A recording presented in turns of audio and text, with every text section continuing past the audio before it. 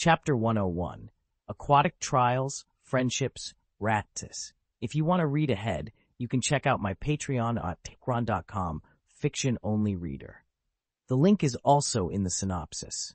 The chapter is edited by my editor. Quinn looked down into the well known as Hodl Encumbrance. It was definitely of the most intriguing concepts Quinn had seen, and only by researching the subject he had realized why it was called as such. Hodl, from the Greek god of the underworld, Hades.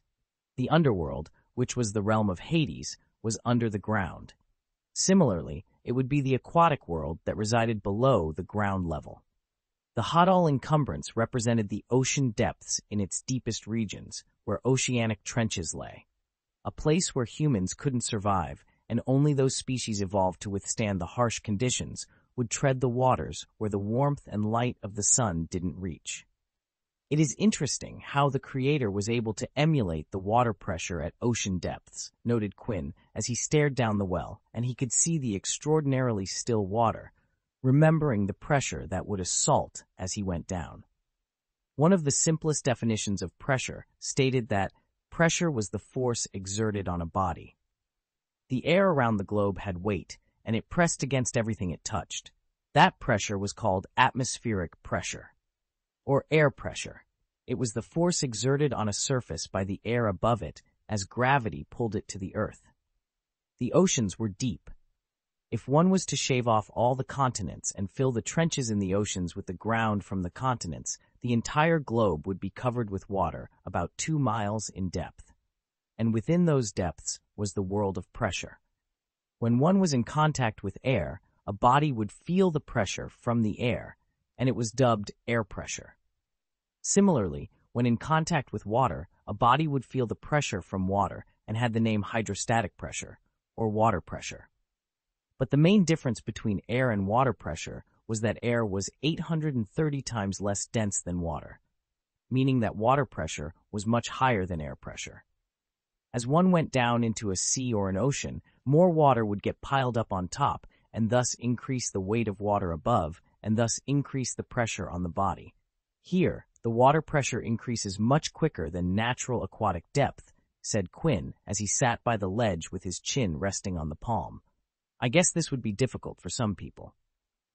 Quinn had gone through 2 trials, Poseidon's Wrath and Tehom's Delight, and in those trials, Quinn had struggled a lot. Poseidon's Wrath required fine control over magic to get to the center. Without fine control, I would have stuck there without any progress. Tehom's Delight required ingenuity or maybe luck. Without the ripple sonar, I probably would have found the entrance, but it would have been completely up to luck. He continued to stare down the well and recited his thoughts about what was required by this trial. Hodl Encumbrance simply requires power, pure magical force to overcome, oppose, and repel the emulated oceanic pressure. I guess this trial is compatible with me. Quinn had magical power in abundance. He had deep magic reserves that had been built through the daily exhaustion of his magic. Ever since Quinn was 5, Quinn had used all of his magic every day. The only exception to that rule was the time he didn't have any control over his magic. That had given Quinn deep reserves of magic that were perfect for Hodl Encumbrance. He just needed to optimize his magic usage against the pressure and pour his vast reserves into the magic till he reached the bottom. So unlike the first 2 trials, Quinn was having a breezy time in going through Hodl Encumbrance. All right, let's see if I can break my high score, said Quinn, and dove into the well of water with accelerated water pressure increase. With his body facing downward and aligning his entire body horizontal, ally with the surface of the water floor of the well, he sank down. The purpose of this posture was to decrease his surface area vertically. The pressure in the vertical water column changed very quickly, meaning that the pressure at his head would be significantly less than that at his feet. So to get a uniform pressure all over his body, he distributed his body surface area horizontally. That way, his body mostly would have a uniform pressure. As Quinn sank down, a cylindrical area constructed with water magic manifested around Quinn. The pressure inside the cylinder was normalized to the level of surface-level pressure. In no time, Quinn reached 50% of the total depth without feeling any difficulty at all. The difficulty to keep the pressure normalized came when he hit 60% depth. I wonder if the pressure here is because of gravity manipulation or it is simply water magic that is pulling down the water. Quinn realized that the entire aquatic vault was based around water concepts. The instructions in the stone cave explicitly talked about laws, but that didn't mean that the trials were created via water magic. In Poseidon's wrath, the vortex had been definitely created through water magic. But the vast array of conjuration and charm disablers weren't part of water magic. The sheer calmness of the water that even weakened Quinn's ripple sonar was definitely achieved by water magic in Tahom's Delight. But Quinn realized that the extensive sensory deprivation didn't have anything to do with water magic. The zero ambient noise could have been achieved through a sound-dampening magic application. That state where the light was getting blocked could have been light magic weaved into the water and not an application of water magic. And just like that, the accelerated gradient pressure increase might have been accomplished by other magic and not water magic. But one thing Quinn was sure of was that if he was to complete the vault, he would need to use water magic to get past every trial. Not because the trials were closely related to water. Sure, that was a part of it, but the real reason was that Quinn constantly used water magic as he thought using water magic made his job easier. It was clear that everything was related to water. From that, it could be inferred that the vault wanted Quinn to use water magic. And if he was to use water magic, then his journey would be a whole lot easier. Sure, inside Poseidon's wrath, Quinn could have extensively studied conjuration magic and tried different spell designs till he got a hit that wasn't covered by the wards. Or he could design a new type of broom that didn't use the traditional broom charms and reinvent the wheel. But all of those required much more thinking and effort on Quinn's part just to make the end result easier. If he had something that would allow him to fly over the vortex into the center, he wouldn't have to struggle against the raging water, but at what cost? How much time and research would it take him to accomplish that? And when Quinn did create something like that, would he start the next trial? Would the broom that worked in Poseidon's trial be helpful in Tahom's Delight? No, it wouldn't be helpful. What would be effective was the knowledge and experience of water magic that he practiced and researched to get past one trial.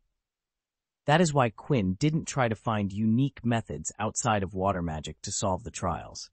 Because Quinn knew that if he stuck with water magic, then it would make his job much smoother.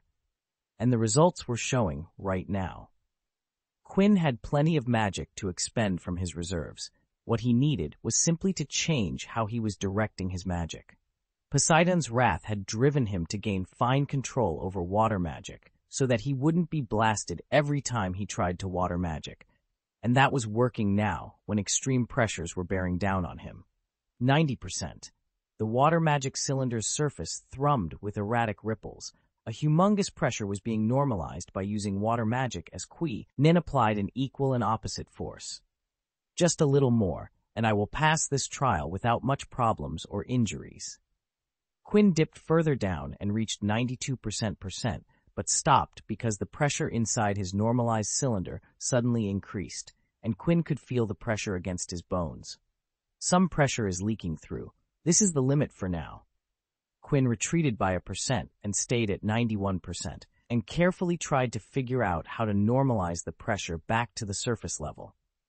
He was extremely careful because one mistake and the pressure would bear down on him, and his muscles wouldn't contract, which would seal away his movement capabilities, while the water inside his lung cavity with lower internal pressure would be pushed out, and he wouldn't be able to breathe.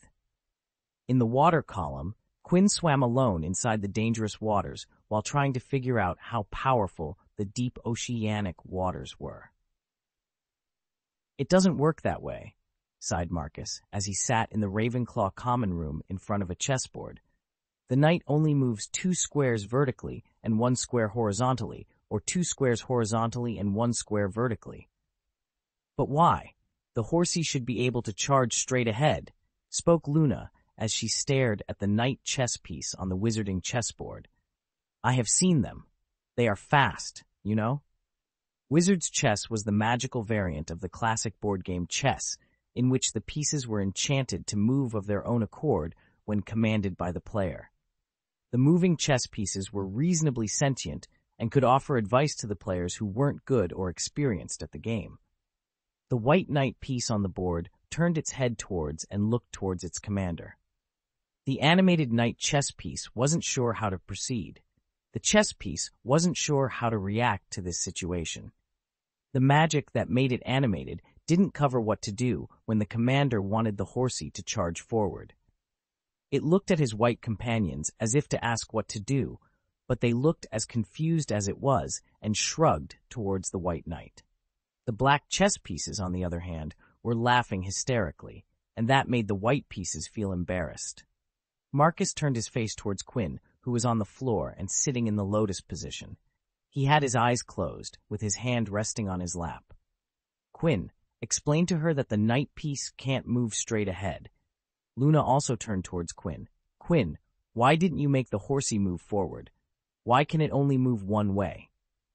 Quinn, who was in his mindscape sorting and strengthening his memories using occlumency, opened his eyes and looked at his two friends. Marcus was trying to teach Luna how to play chess on the wizarding chessboard that Quinn had made for Marcus as a birthday present. The board and pieces could change colors and shapes. The chessboard was a box with a grid on the top, and within the chessboard were number dials that could be used to alter the animation used by chess pieces to destroy each other when eliminating other chess pieces. He had also crammed a copious amount of chess strategies inside the chess set to advise inexperienced players.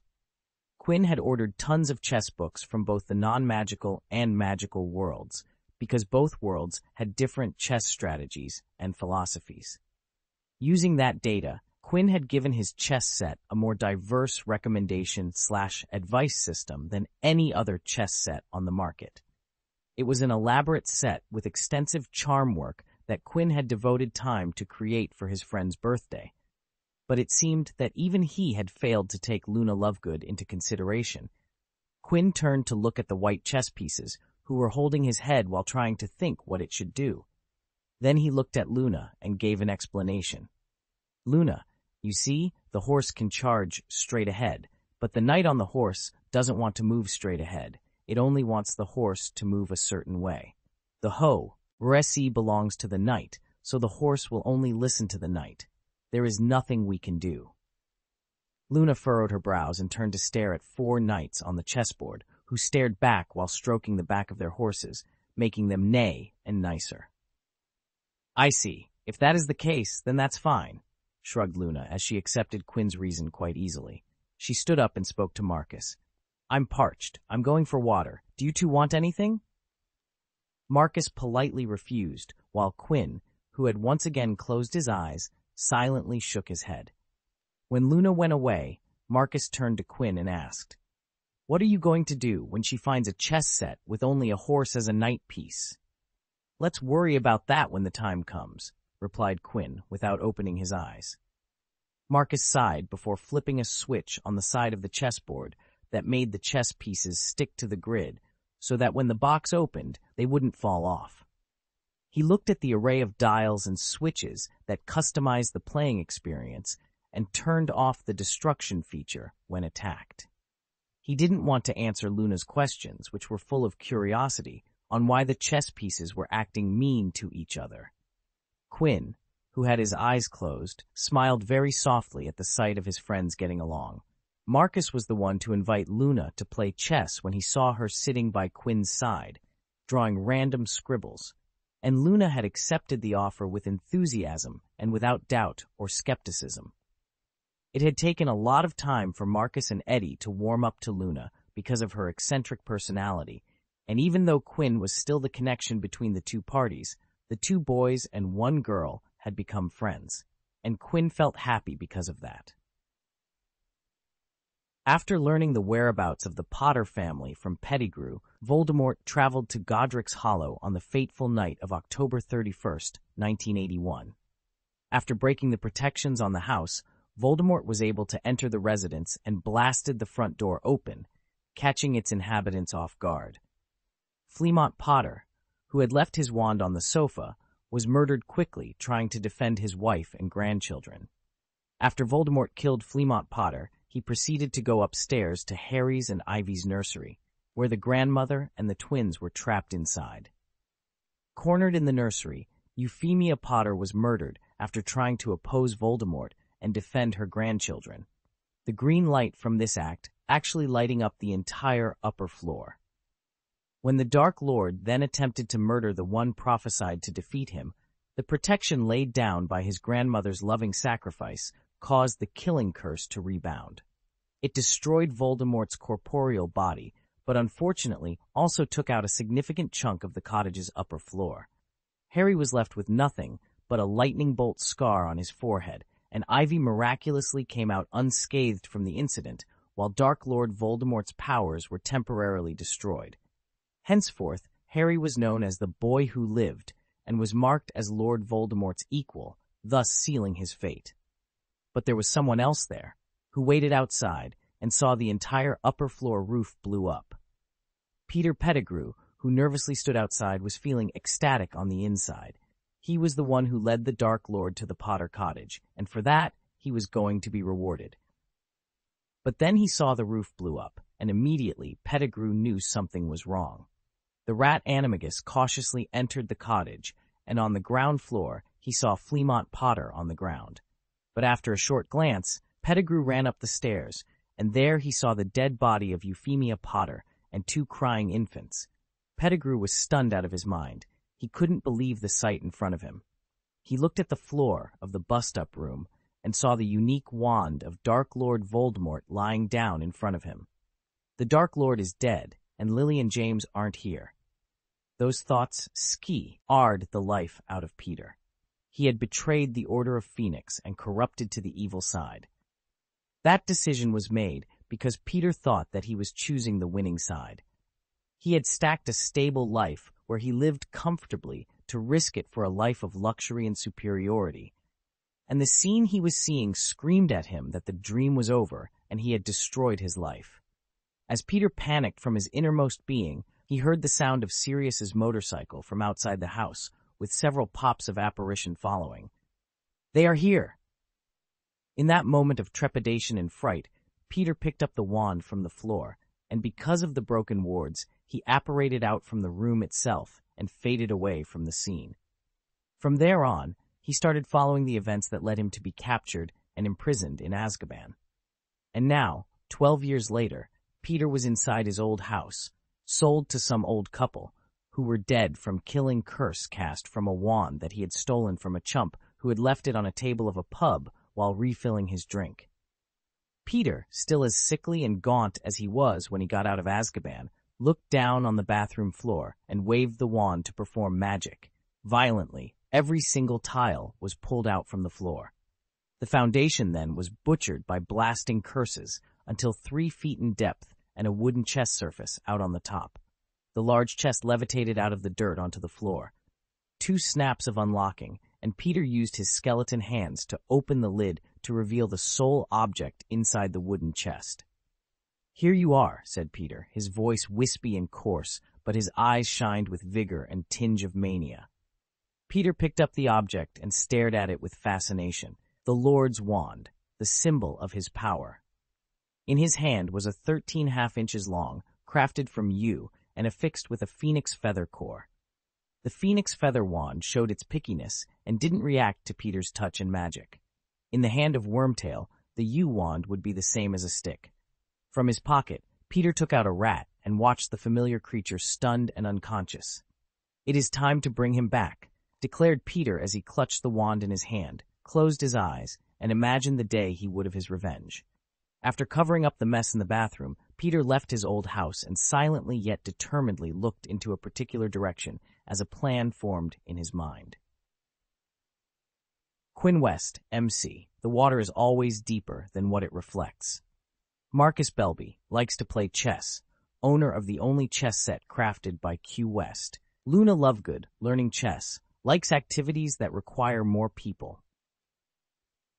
Sorry about the no chapter yesterday. I faced some technical issues and wasn't able to upload, so 2 today. Web Novel has been shadow banning comments recently. This means that any comment that contains profanities in any form will be automatically deleted.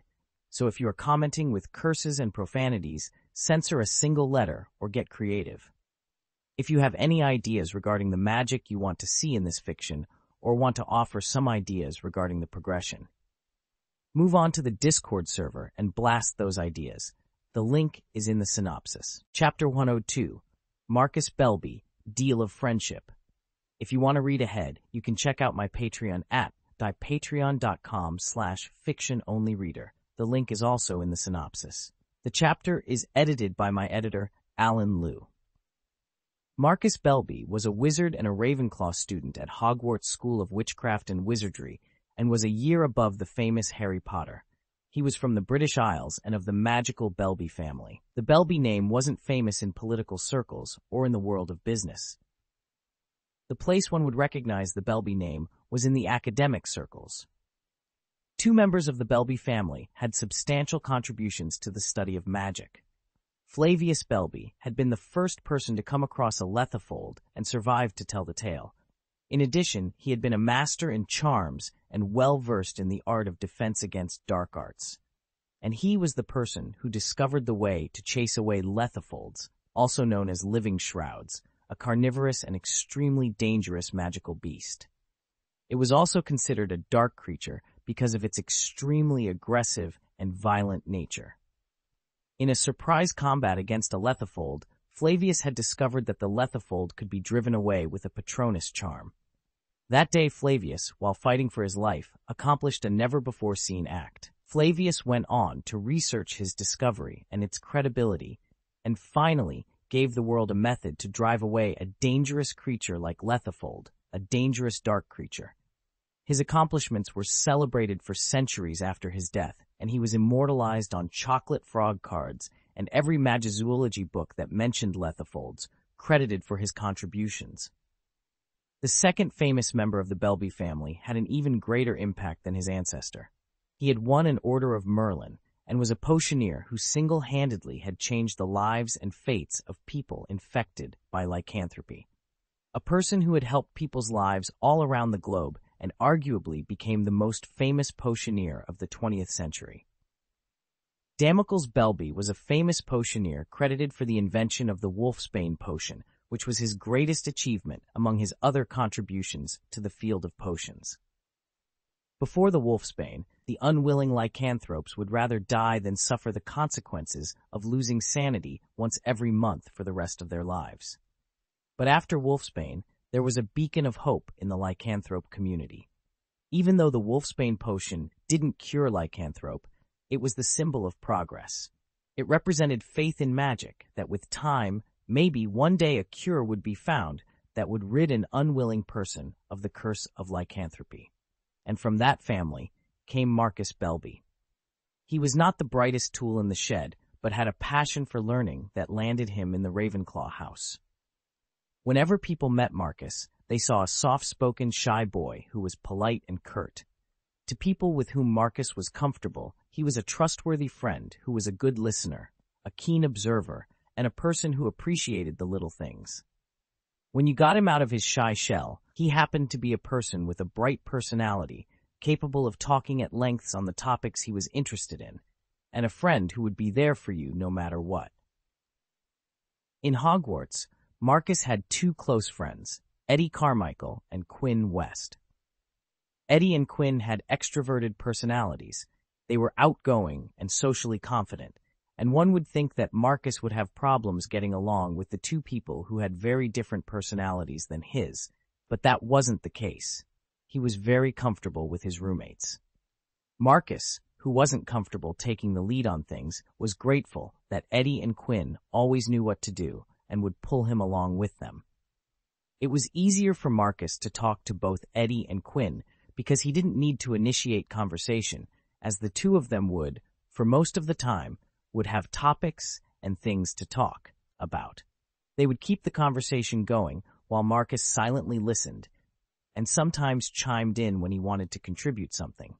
But these days, Marcus found himself alone frequently. Both of his best friends were busy with their own activities. Quinn West, his raven-haired friend, had always been a busy bee. He would start the day early, before him, and finish his day late, after him. Quinn would be busy during the classes doing the homework given to them. After classes, Quinn would disappear, and no one would know where to find him. In the evening, Quinn would spend his time in the AID office that Quinn had built in his second year, and at night he would regularly break curfew to do his own things. The only reliable way to track down Quinn West was to approach him in the Great Hall during mealtimes, where you would always, without fail, find him eating his food. For some reason, Quinn ate a lot of food for his size, and if he could help it, he would not miss a meal. Marcus usually hung out with Quinn between classes, mealtimes, and just before sleep time when Quinn returned after curfew, or if Quinn didn't decide to disappear. Then there was his second roommate, Eddie Carmichael, blonde-haired, talkative, loud, competitive, not afraid to say his opinions out loud, the exact opposite to Marcus, and many times Marcus envied Eddie's personality. Till last year, Eddie had been free, like Marcus, and didn't have an extracurricular activity that required time from him.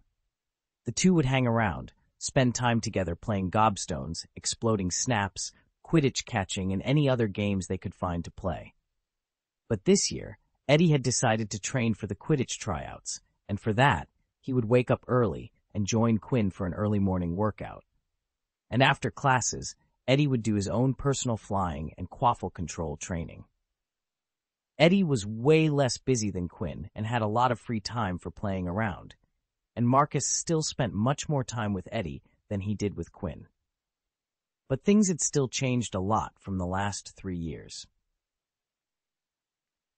Sitting in a chair inside the Ravenclaw common room, Marcus looked around the room and roamed his eyes over the room. Most of his fellow Ravenclaw students, both younger and older, were studying alone or in groups, either completing their homework, studying in advance for the upcoming class, or going through extra recommended material from the exclusive Ravenclaw in-house library with the faculty recommendations, among other things. He sighed and looked at the busy people around him, and sighed. At least they know what they are doing. On the other hand, Another sigh escaped him, and he sunk further into his chair. A hand suddenly was placed on his shoulder, followed by, Now, don't sigh. At least not a heavy sigh like that one. Marcus raised his head to see Quinn standing there, smiling. His stone gray-eyed friend had a bar stool in his hand. He then sat in his chair. As he watched Quinn sitting on a bar stool, Marcus thought about how in nearly 5 years he had known his friend. The number of times he had seen Quinn sitting on a chair with a backrest was frighteningly low. Even when the client chairs in the AID office were chairs with backrests, Quinn always sat behind his desk on a bar stool. Marcus looked at Quinn, who sat with the best posture he had ever seen from anyone he had met. Proper as always, Quinn always sits perfectly well, doesn't he? Thought Marcus, and put himself back together from his slumped posture in his chair. You know what they say, right? A sigh is an amplifier for people who suffer in silence, said Quinn.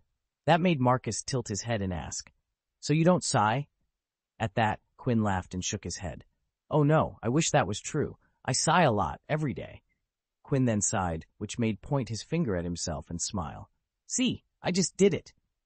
Let's not talk about me. Tell me about you, asked Quinn and tapped Marcus's thighs. Tell me why were you slumpy, in the chair, with that introspective expression that you tend to get on your face when you are overthinking stuff. This is it. How does he do it so smoothly? Thought Marcus when he heard Quinn. Marcus was used to listening to Quinn. He noticed that whenever Quinn wanted the conversation to go his way, he would very smoothly turn the direction of the conversation to his interest. And right now, he was watching Quinn do it again. But it didn't bring discomfort to his heart to see his friend manipulating the conversation. The reason for that was because Marcus could see the expression on Quinn's face. Usually, whenever Quinn influenced or manipulated the conversation, he would have a situation-appropriate expression on his face, and the times that Quinn smiled, he would have a calm and restrained smile on his lips. That same smile would slightly change according to the need, and those small changes would change the meaning of the smiles: confident, friendly, dominant, polite, embarrassed, and any other smile that Quinn wanted to portray. But right now, Quinn didn't have that restrained smile. The smile on his face was wide and joyous, supportive, comforting, bright and free. This was the real deal, and not something that was put on just because the situation demanded it. "What? Why are you looking at me like that?" asked Quinn and touched his face with confusion. "Is there something on my face?" Marcus saw Quinn take out his wand and conjure a mirror to check out his face. "Why are you smiling? Tell me, is there something wrong with me? Come on, tell me," stressed Quinn when he looked away from the mirror to Marcus's smiling face. "It's nothing. I just remembered something funny. There is nothing on your face," chuckled Marcus. Quinn looked at Marcus with a suspicious face before banishing the mirror. "Now, tell me what had turned you into sad sap," asked Quinn, getting the conversation back on track. Marcus stared at Quinn for a while before finally opening his mouth to speak. "I was thinking about how both you and Eddie have something you guys do so seriously." It was clear to Marcus that Quinn loved magic. His friend spent time reading books out of the course material. This wasn't uncommon for a Ravenclaw, but to put it clearly, Marcus would rarely see Quinn read the course material. Most of the time, he would see Quinn reading something that wasn't even close to what was being taught in the school. Even recently, Marcus had seen Quinn had been going through numerous books on healing magic and biology. The number of books that changed Quinn's hands had been baffling to Marcus. Then there was Eddie, who had started playing and practicing Quidditch because he wanted to get a girlfriend. Eddie was a person who got dialed in when motivated. He devoted so much time and effort to Quidditch that if one was told the real reason behind his actions, they wouldn't believe it. Of course, Marcus and Quinn knew about Eddie's ultra-competitive nature from their early days of friendship. Eddie liked to win and succeed, and when he didn't win, he would get upset. But instead of throwing a tantrum, Eddie would try again to see if he could win. Quinn and Eddie had been playing the card game Concentration for 3 years, and despite not winning a single time, Eddie would challenge Quinn regularly. Even after losing for 3 years, Eddie's competitiveness didn't let him back down. Eddie was so competitive that he even challenged Quinn at magic. The two would often play the magical game of Tug of Accio.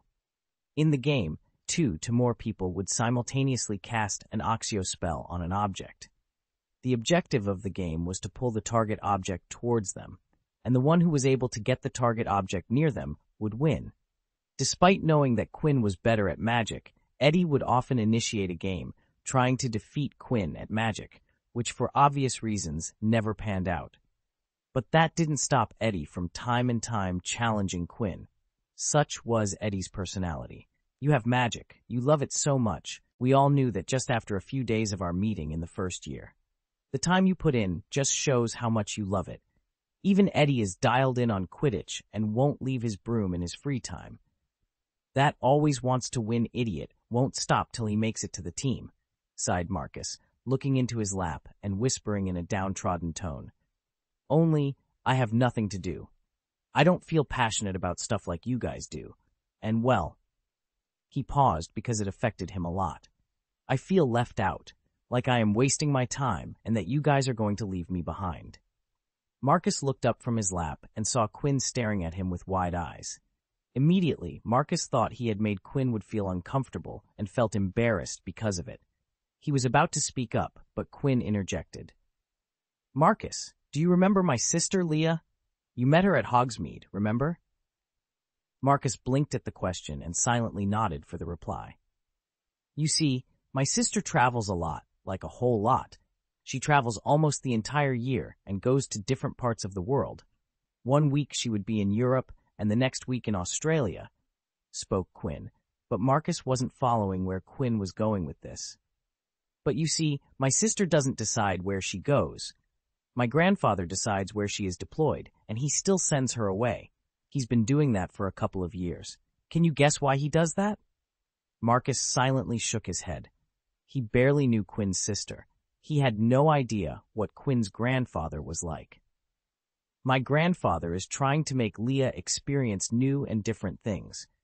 He keeps sending her to different places to handle business, and while a representative is needed to communicate between countries, there is no need to send Leah as much as he has been sending her."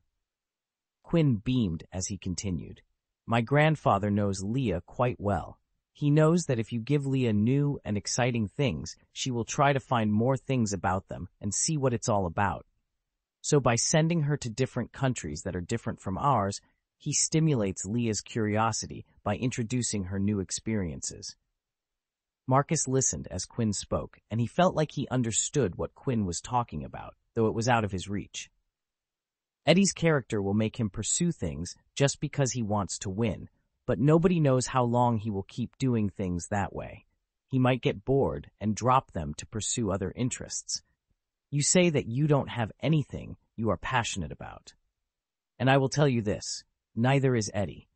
I think the reason Eddie does all these different things and tries to succeed is that he is trying to find something that clicks with him. Marcus saw Quinn raise his hand and bring it near him to repeatedly poke his chest. The only difference between you and Eddie is that he tries all kinds of things and tries to get better at them. Eddie is trying to find something he enjoys, and he has already found one thing. He enjoys playing games, and that might not be something of importance, but it is still something Eddie clearly enjoys.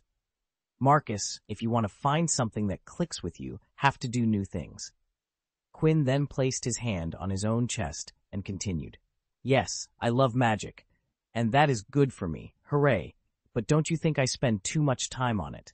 Look at the three of us. You and Eddie hang out and have fun while I am alone doing who knows what, pointed out Quinn, and Marcus felt surprised to hear Quinn speak like this. I spend so much time on magic that I have barely any time left for other things. I love to play violin and piano, but because I spend so much time in the library in the AID office and practicing magic, I haven't played my violin for weeks, closer to a month, and that sucks. Then there is the piano, which calms me down, and I haven't touched the keys for so long. I can't spend enough time with you guys. I miss so many things that you two do. Many times, I don't understand the inside jokes, and then realize that I didn't understand them because I missed things, yet again, and that sucks. I know it sucks, and despite that, I don't try to manage my time better.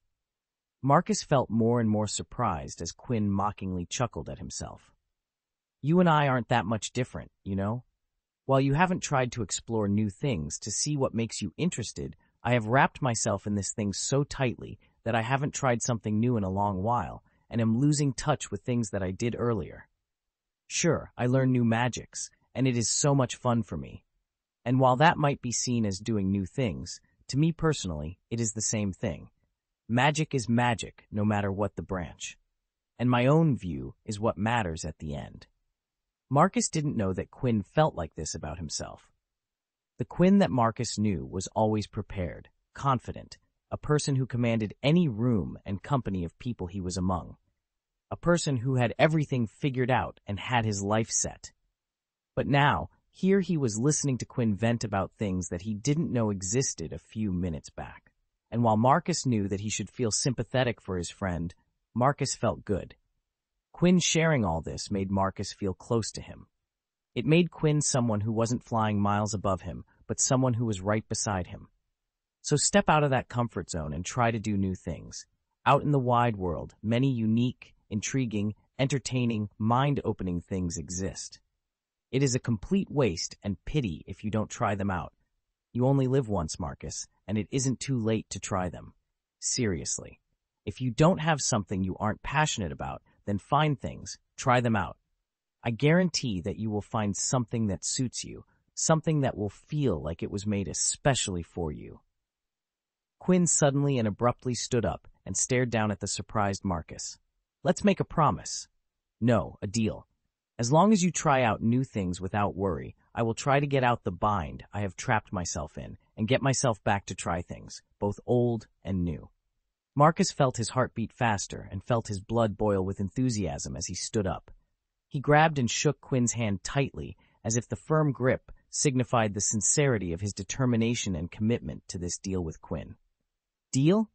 Questioned Quinn, staring into Marcus's that now showed seemingly boundless energy. Deal, affirmed Marcus, smiling a curve from the bottom of his heart. Omake two weirdos. Eddie Carmichael entered the Ravenclaw common room after performing maneuvers he deemed necessary to be in a chaser's arsenal after an intense session of flying around Hogwarts. "Ah, my chest hurts," groaned Eddie as he stepped inside, and the first thing he saw with his tired eyes were his two roommates staring at each other, with passionate eyes and ardent smiles on their faces, their hands locked in a handshake as they stood in the smack-dab middle of the Ravenclaw room. He stood there for half a minute, staring at his roommates, but they didn't move or break the handshake. What the hell are these two weirdos doing? But looking at them didn't give him answers, and he was exhausted, so Eddie acted like he didn't know them and walked past them to his dorm room. Quinn West. Marcus Belby. A deal of friendship. Quinn. Eddie Carmichael, grinding hard. I am too tired for this shit. Webnovel has been shadow banning comments recently. This means that any comment that contains profanities in any form will be automatically deleted. So, if you are commenting with curses and profanities, censor a single letter or get creative. If you have any ideas regarding the magic you want to see in this fiction, or want to offer some ideas regarding the progression, move on to the Discord server and blast those ideas. The link is in the synopsis. Chapter 103, Leviathan's Underpass and the Raven. If you want to read ahead, you can check out my patreon.com/FictionOnlyReader. The link is also in the synopsis. The chapter is edited by my editor, Alan Liu. 90%. A very calm Quinn horizontally floated at the near bottom of Hadal Encumbrance and gazed at the triangular entrance in front of him. Leviathan's Underpass. This time it's a monster, noticed Quinn as he stared at the words written above the dark entrance. He had read that after keeping his eyes open at 70% and had, consequently, done some research on the Leviathan. The Leviathan, a mythical creature with the form of a sea serpent. Known originally as a great sea monster in the first chapter of Genesis, the Leviathan has become synonymous with any enormous monster or creature. It was occasionally invoked to accept blame for tsunamis. According to legends, the Leviathan was a fire-breathing creature with such immense size that the sea boiled when it swam on the surface. It ruthlessly and fearlessly rules over all the creatures of the sea. The Leviathan's skin is like a double coat of mail, with overlapping scales as large as shields on its back and as sharp and tough as broken pottery on its underparts. Swords and harpoons would simply bounce off such protection. It breathed smoke from its nostrils and expelled flames from its mouth, which was rimmed with teeth. Its fins radiated a brilliant light, and its eyes were like the glimmerings of dawn. In the magical world, the Leviathan was a type of dragon that lived in the deep oceans. The non-magical legends had gotten the description right. It was an enormous, long, thick serpent-type dragon, and according to the records, it weighed 5 tons, 5,000 kilograms, clocking at just 1 ton less than the largest dragon species in the world, the Ukrainian ironbelly. Even though the Leviathan was an aquatic species, they were just like any other dragon species. It was magic-resistant, had resilient scales, and had fire breath. On a side note, every part of its body had magical properties. Quinn had thought about the upcoming trial, and one of his worries was to come across an actual Leviathan. If a basilisk could be kept alive for 1,000 years through deep hibernation, then there was no reason a Leviathan couldn't be kept alive the same way. After thinking it thoroughly, Quinn was 90% sure that a Leviathan wouldn't be in there because of the trials he had been through. It didn't make sense to put a Leviathan inside because of the prevailing water concept themes. Well, the Leviathan is a predator species in the ocean. It might be a guardian-type trial, thought Quinn, followed by another curious line of thought. Who would win between a kraken and Leviathan, I wonder? Quinn flexed his muscles, and immediately Arctic blue magic flashed. The magic originated from his body and went towards the triangular entrance, which created a glowing Arctic blue tunnel of water.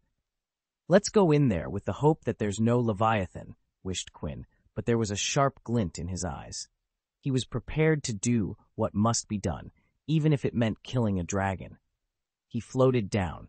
His hands touched the edges of the entrance, and though he was at 100% depth, Quinn wasn't feeling an iota of it. The 100% of the pressure intensity was being thwarted by Quinn's magic, where he was applying an equal and opposite force to cancel the weight bearing down on him. Pulling his feet to his front, Quinn went in the entrance to Leviathan's underpass. Quinn found himself teleported to the trial, and like in most Tehom's Delight, he was directly transported underwater. However, unlike Tehom's Delight, this room was lit brightly. Quinn looked down and saw that his feet were touching a white marble floor. When he advanced, the white floor extended ahead for around 50 meters.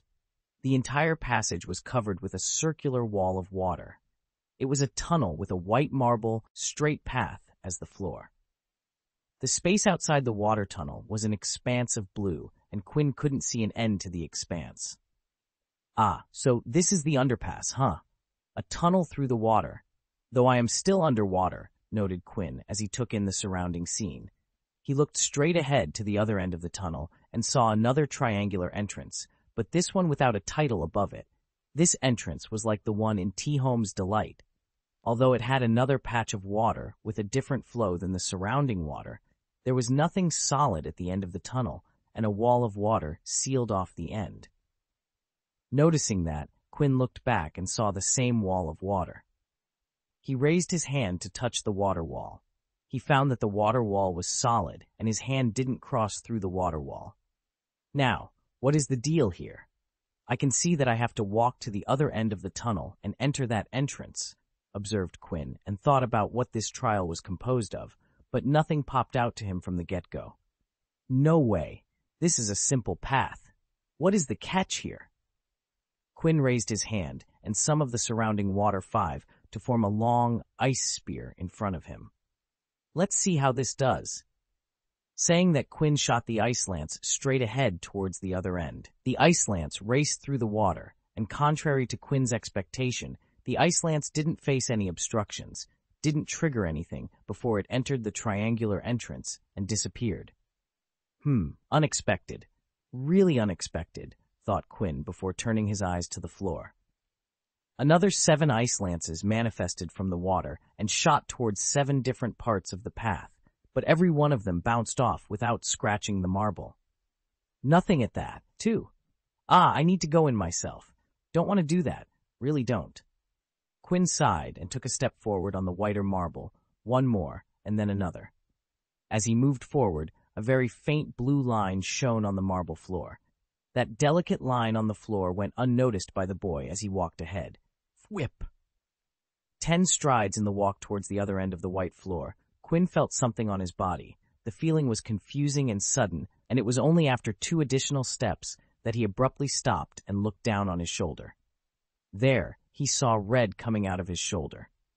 He couldn't see his shoulder because of the red staining the water, but Quinn could feel a deep gash above his collarbone. As the realization hit and the pain set in, Quinn felt 2 more parts of his body rip. More blood spurted out from his calf and waist as deep gashes marred his body. One of Quinn's transfigured gills also got cut, creating further complications. What the hell? Alarms blared inside Quinn's head as his eyes showed panic and alertness muddled with pain and onsetting heaviness because of the continuous blood loss. His mind was slowing down because of his condition. It took Quinn a few moments to focus through the pain and channel his magic into the safety insignia. And as he did that, Quinn's darkening vision saw a swirl of water fissure come into existence 10 meters in front of him, and from the center of that swirl, a pressurized jet of water appeared, ripping through the water towards Quinn.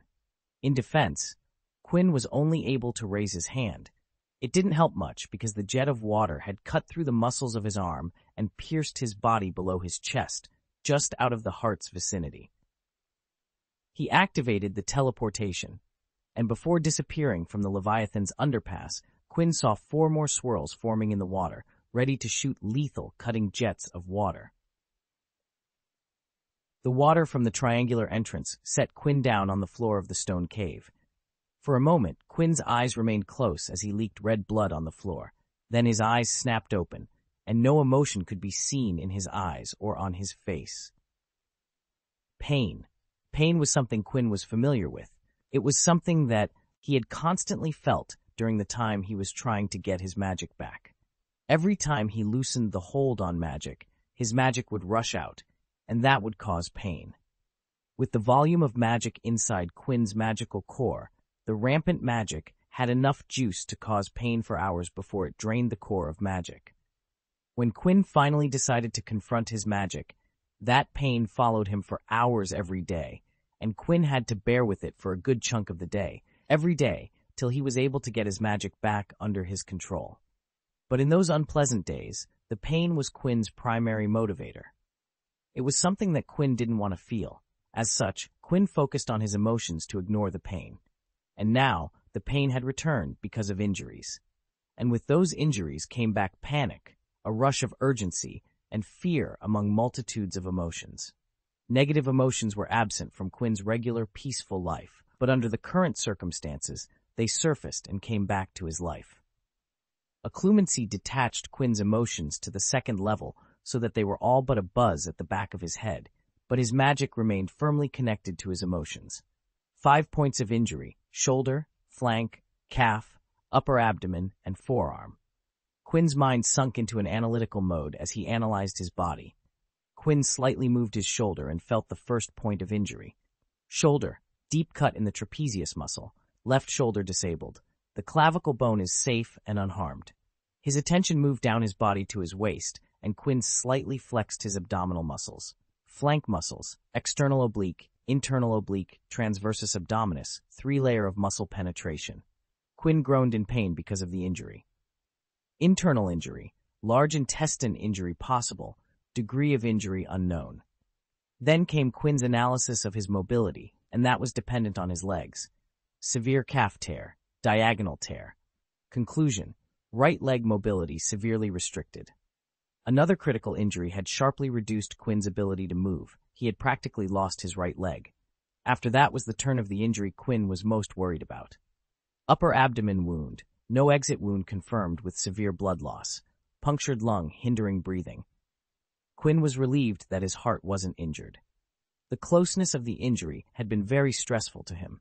The last injury was to his forearm and had slightly fractured his bone and had a flexor tendon, which had rendered his left hand's finger useless. Finally, Quinn closed his eyes, and his study and practice of healing magic came to use.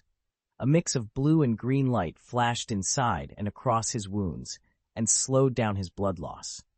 But the blood work wasn't over, as Quinn's skill with blood magic came into play, and he mitigated the blood flow to the uninjured veins and arteries.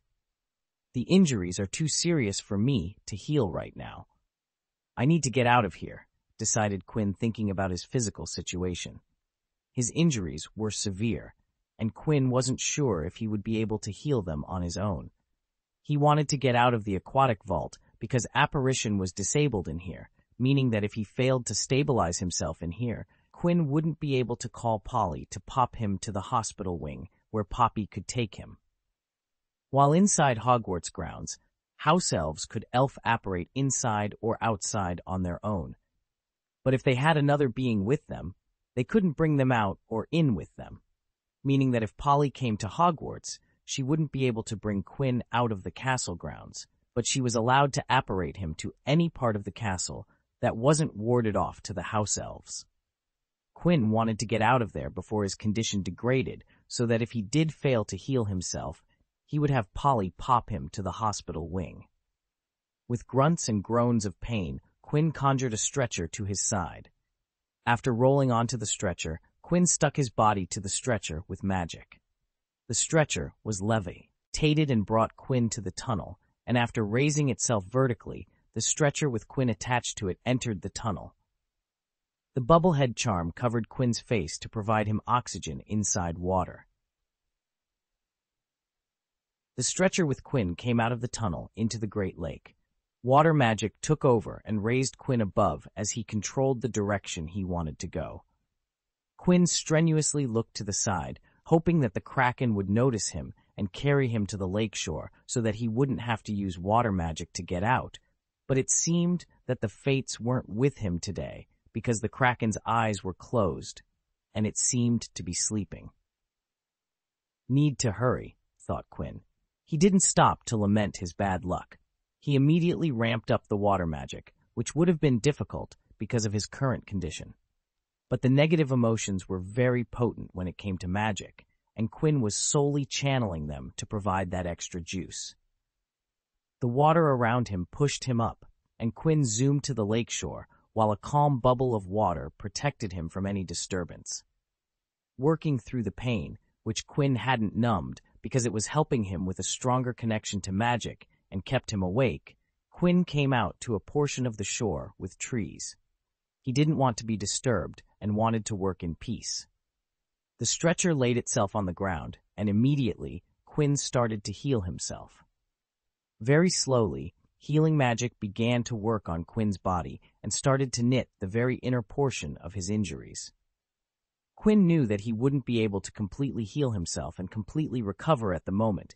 He would need potions and multiple healing sessions for that. So currently, Quinn's focus was to stabilize himself so that his wounds weren't life-threatening and he could move without degrading his injuries. With his eyes closed, Quinn worked healing charms and spells to slowly and carefully heal his injuries. But it seemed that fate and Lady Luck definitely weren't at his side, because Quinn felt a chill descend on him.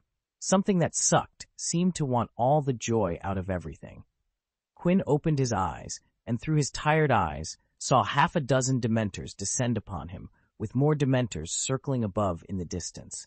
And from the looks of it, they too were coming down towards him. "Ah, this is great. Just fucking great," spat out a tired and busy Quinn and stared at the 6 Dementors. A Patronus was out of the question because Quinn was working with negative emotions, and right now he was amid fixing his body. If he tried to use a Patronus, the healing magic would be interrupted and further complicate his injuries. Panic increased, and even though he couldn't feel it, the annoying buzz in the back of his head got stronger. Quinn heavily sighed and murmured to himself, "I didn't want to do this. I really don't want to do this. I don't want to dip into that." His eyes got a little sharper as he decided, "But it is the best of all the choices I have." He didn't want Polly to come here and see him all injured with a horde of Dementors coming down to get him. If she saw this, Quinn was sure that his grandfather would pull him out of Hogwarts, and he wasn't ready for that. Not to mention there would be further consequences to his lifestyle. Quinn closed his eyes and firmly declared to himself, "Do it! Ask for it! And hurry! We don't have much time." Then Quinn waited for the thing he wanted to happen as he continued to heal himself. The chilling presence from the Dementors became colder, but just before the happiness-sucking demons sucked the joy out of him, warm and positive energy enveloped him, bringing a smile to Quinn's face. "Excellent," smiled Quinn, and opened his eyes to see a bright silver, translucent raven flying between him and the Dementors. The Raven Patronus turned towards Quinn and stared at him for a second before turning back towards the Dementors. Then, Raven flapped its wings fiercely, and as it did, the raven increased in size from a normal-sized small raven to an eagle-sized bird, but the size increase didn't end, and the raven continued to grow. Within a span of seconds, the small raven had grown to an elephant-sized behemoth of a bird. The silver light from the Raven Patronus was so bright that Quinn had to close his eyes to protect his eyes, but a small smile graced his face. Feeling relieved, Quinn went back to concentrating on healing. The elephant-sized raven flew up and towards the horde of more than 100 Dementors. The wraith-like dark creatures ran away fastly in all directions, doing their best to avoid the Raven Patronus and even the slightest silver light coming from it. The creatures that made beings cower were now fleeing in fear because of the Silver Guardian. After chasing away the Dementors, the Raven Patronus returned. It shrunk down to the size of a regular raven and flew circles around Quinn. Quinn opened his eyes as the healing magic stopped working. He was stabilized, no longer in life-threatening danger, and was healed enough to move around slowly without moving. "Off you go," said Quinn, and dispelled the Raven Patronus, but not before saying, "Thank you for protecting me." The Patronus flapped its wing rapidly before it was dispelled by Quinn. "Ugh, now I need to work this out," sighed Quinn as he got up from the ground with a grunt. "This sucks." Quinn conjured a robe over his body and walked towards the castle as the sky dark, onsetting the nighttime. Quinn West, MC, Low on HP, hit points. Status injured. Web novel has been shadow banning comments recently. This means that any comment that contains profanities in any form will be automatically deleted. So, if you are commenting with curses and profanities, censor a single letter or get creative. If you have any ideas regarding the magic you want to see in this fiction, or want to offer some ideas regarding the progression, move on to the Discord server and blast those ideas. The link is in the synopsis. Chapter 104, Summons, Repayment, Negotiation. If you want to read ahead, you can check out my Patreon at //dudedebian.com/FictionOnlyReader. The link is also in the synopsis. The chapter is edited by my editor, Alan Liu. Quinn entered the AID office limping. He had conjured a shirt and pants over his body and under his robes in the time he had traveled from the Great Lakes shore to the AID office. Other than his punctured lung, which he mostly had patched at the lakeshore, most of Quinn's injuries were still raw. All the muscle wounds were being protected and being medically stabilized by magic. The fractured bone didn't lose any bone fragments, so Quinn was able to completely fix it. But the muscles were torn and ripped apart by the pressure jet. To fix them, Quinn needed to drink a muscle protein nutrient potion that would provide the body with the material to restore the muscles. Quinn slumped down in one of the client chairs and leaned into it before diving into his mind and recalled the information about his potion inventory. I don't have enough doses. 2 standard dose vials won't work. He looked at the red workshop door and sighed. I will have to make it work for now. Quinn raised a single finger and a painting on the wall levitated, and from behind a rose gold key flew out. The rose gold key flew towards the red workshop door and entered the key slot before turning to open the door. This rose gold key was a spare, as Quinn's clothes were still hidden near the lakeshore. Quinn had built detachable pockets that he attached to his clean robes every morning. The primary key was in one of those pockets, so Quinn had to use this spare key. The door lock unlocked with a click, and with an act of magic, Quinn manually opened the cylinder bar's lock system that kept the door extra secured in case someone found a key. After the door opened, 2 vials of dull, dark red potion flew out towards Quinn. Quinn grabbed one vial, while the other one entered the conjured pants pocket. Uncorking the vial, Quinn drank the potion in one gulp and set down the empty vial on the table. He closed his eyes and felt the muscle protein nutrient potion immediately took effect. The potion provided the muscle protein nutrient to the body, and Quinn cast healing magic to utilize that concentrated intake of the nutrients. With the healing magic doing its work, Quinn got up from the client chair and moved to his bar stool behind the table. Opening the stationary drawer of his table, Quinn took out a sheet of black paper and a fountain pen with golden ink inside it. It was the same color scheme as the AID cards, gold on black. But before he used the pen and paper, Quinn opened another drawer and took out a fake silver sickle. He pumped magic into it. Previously, he hadn't wanted to risk diverting focus and magic because the injuries were severe, but now he was comfortable diverting magic and focus as his wounds were stabilized. The fake silver sickle transformed to say office on both sides. Quinn put the coin back into the drawer and turned his attention back to the black paper. Let's keep it simple and authoritative, said Quinn as he uncapped the pen and thought about what to write on the black paper. After forming the words and sentences in his mind, Quinn began writing. To Miss Hermione Granger, date May 16, 1994. Subjects, summons for repayment. Miss Granger, you are duly summoned and required to report at the AID office on the main corridor west sections, 5th floor, for repaying the debt owed to me for helping you in your time of need. You are required to appear within 30 minutes of receiving this letter. The moment you open the envelope this letter came in, I would be informed and the clock would start. For your sake, please comply with the instructions to the point and without any delay. Regards, Q West, Proprietor, AID Consultations. This will do, nodded Quinn, folded the black paper into thirds and put it into a white envelope, and addressed it to Hermione. As he sealed the envelope, Quinn charmed the lip of the envelope in such a way that when it was opened, Quinn would know. As he completed the letter, the office door opened and his assistant, Luna Lovegood, entered the room. You called? asked Luna as she skipped into the room. She raised her arm to show a leather and sterling silver bracelet on her wrist. The silver piece on the bracelet showed the words office on it.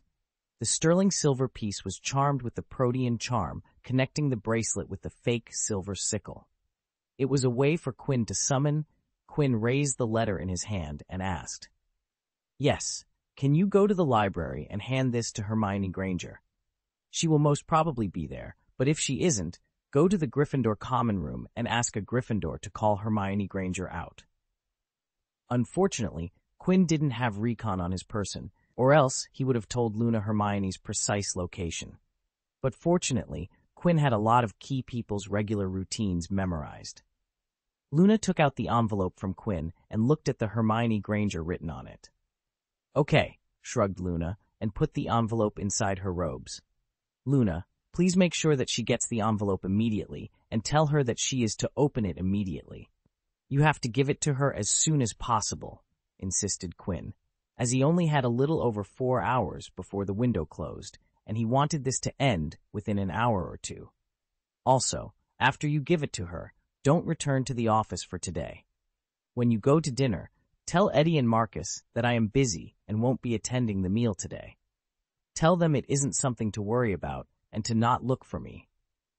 Luna tilted her head and seemed confused about why Quinn was asking these things. But the serious tone in his voice told her that she should just comply. She did stare at him observantly, but nothing seemed out of order. "Now, go on and hurry," instructed Quinn. Luna nodded and exited the office to find Hermione Granger to hand over Quinn's letter to her. Quinn sighed in relief and dropped the glamour spell, revealing a slightly pale Quinn. "Good thing I thought of disguising myself." He closed his eyes to concentrate on the healing magic to direct the healing process, waiting for Hermione to arrive. As Quinn had predicted, Luna found Hermione in the library, reading away from a thick tome with brows furrowed in concentration.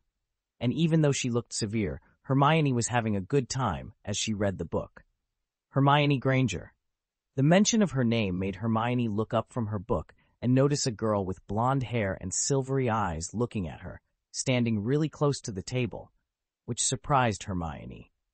"Yes?" asked Hermione tentatively. She recognized the girl in front of her and knew who Luna was. She had noticed the younger girl because she usually hung out with Quinn West's group of friends. Luna frowned at the tone and asked, "You are Hermione Granger, right?" Hermione blinked and nodded in response. "Oh, good. I thought I found the wrong person." Luna took out the envelope that Quinn gave to her from robes and presented it to Hermione. "This is for you." Hermione confusedly received the white letter envelope from Luna and read her name written in beautiful cursive calligraphy with gold ink. "Who is this from?" asked Hermione. Something told her that the letter envelope wasn't from Luna. "The letter is from Quinn," answered Luna. "Quinn?" The person who was sitting at the table with Hermione, reading her own books, spoke up. She had been listening to the conversation, but when Quinn came up, she joined the conversation. "Quinn West?" Luna looked at the person and saw a girl with red hair and green eyes, a sharp look in the girl's eyes as she stared at her. "You are Ivy Potter. You are pretty," commented Luna, complimenting the girl. "From what I know, there isn't another Quinn in Hogwarts." "But yes, Quinn West." "What does he want?" asked Ivy, briefly glancing at the letter in Hermione's hand. Luna shrugged her shoulders as she replied, "I don't know. He just said to deliver the letter." She turned to Hermione and instructed, "He said to open the letter immediately.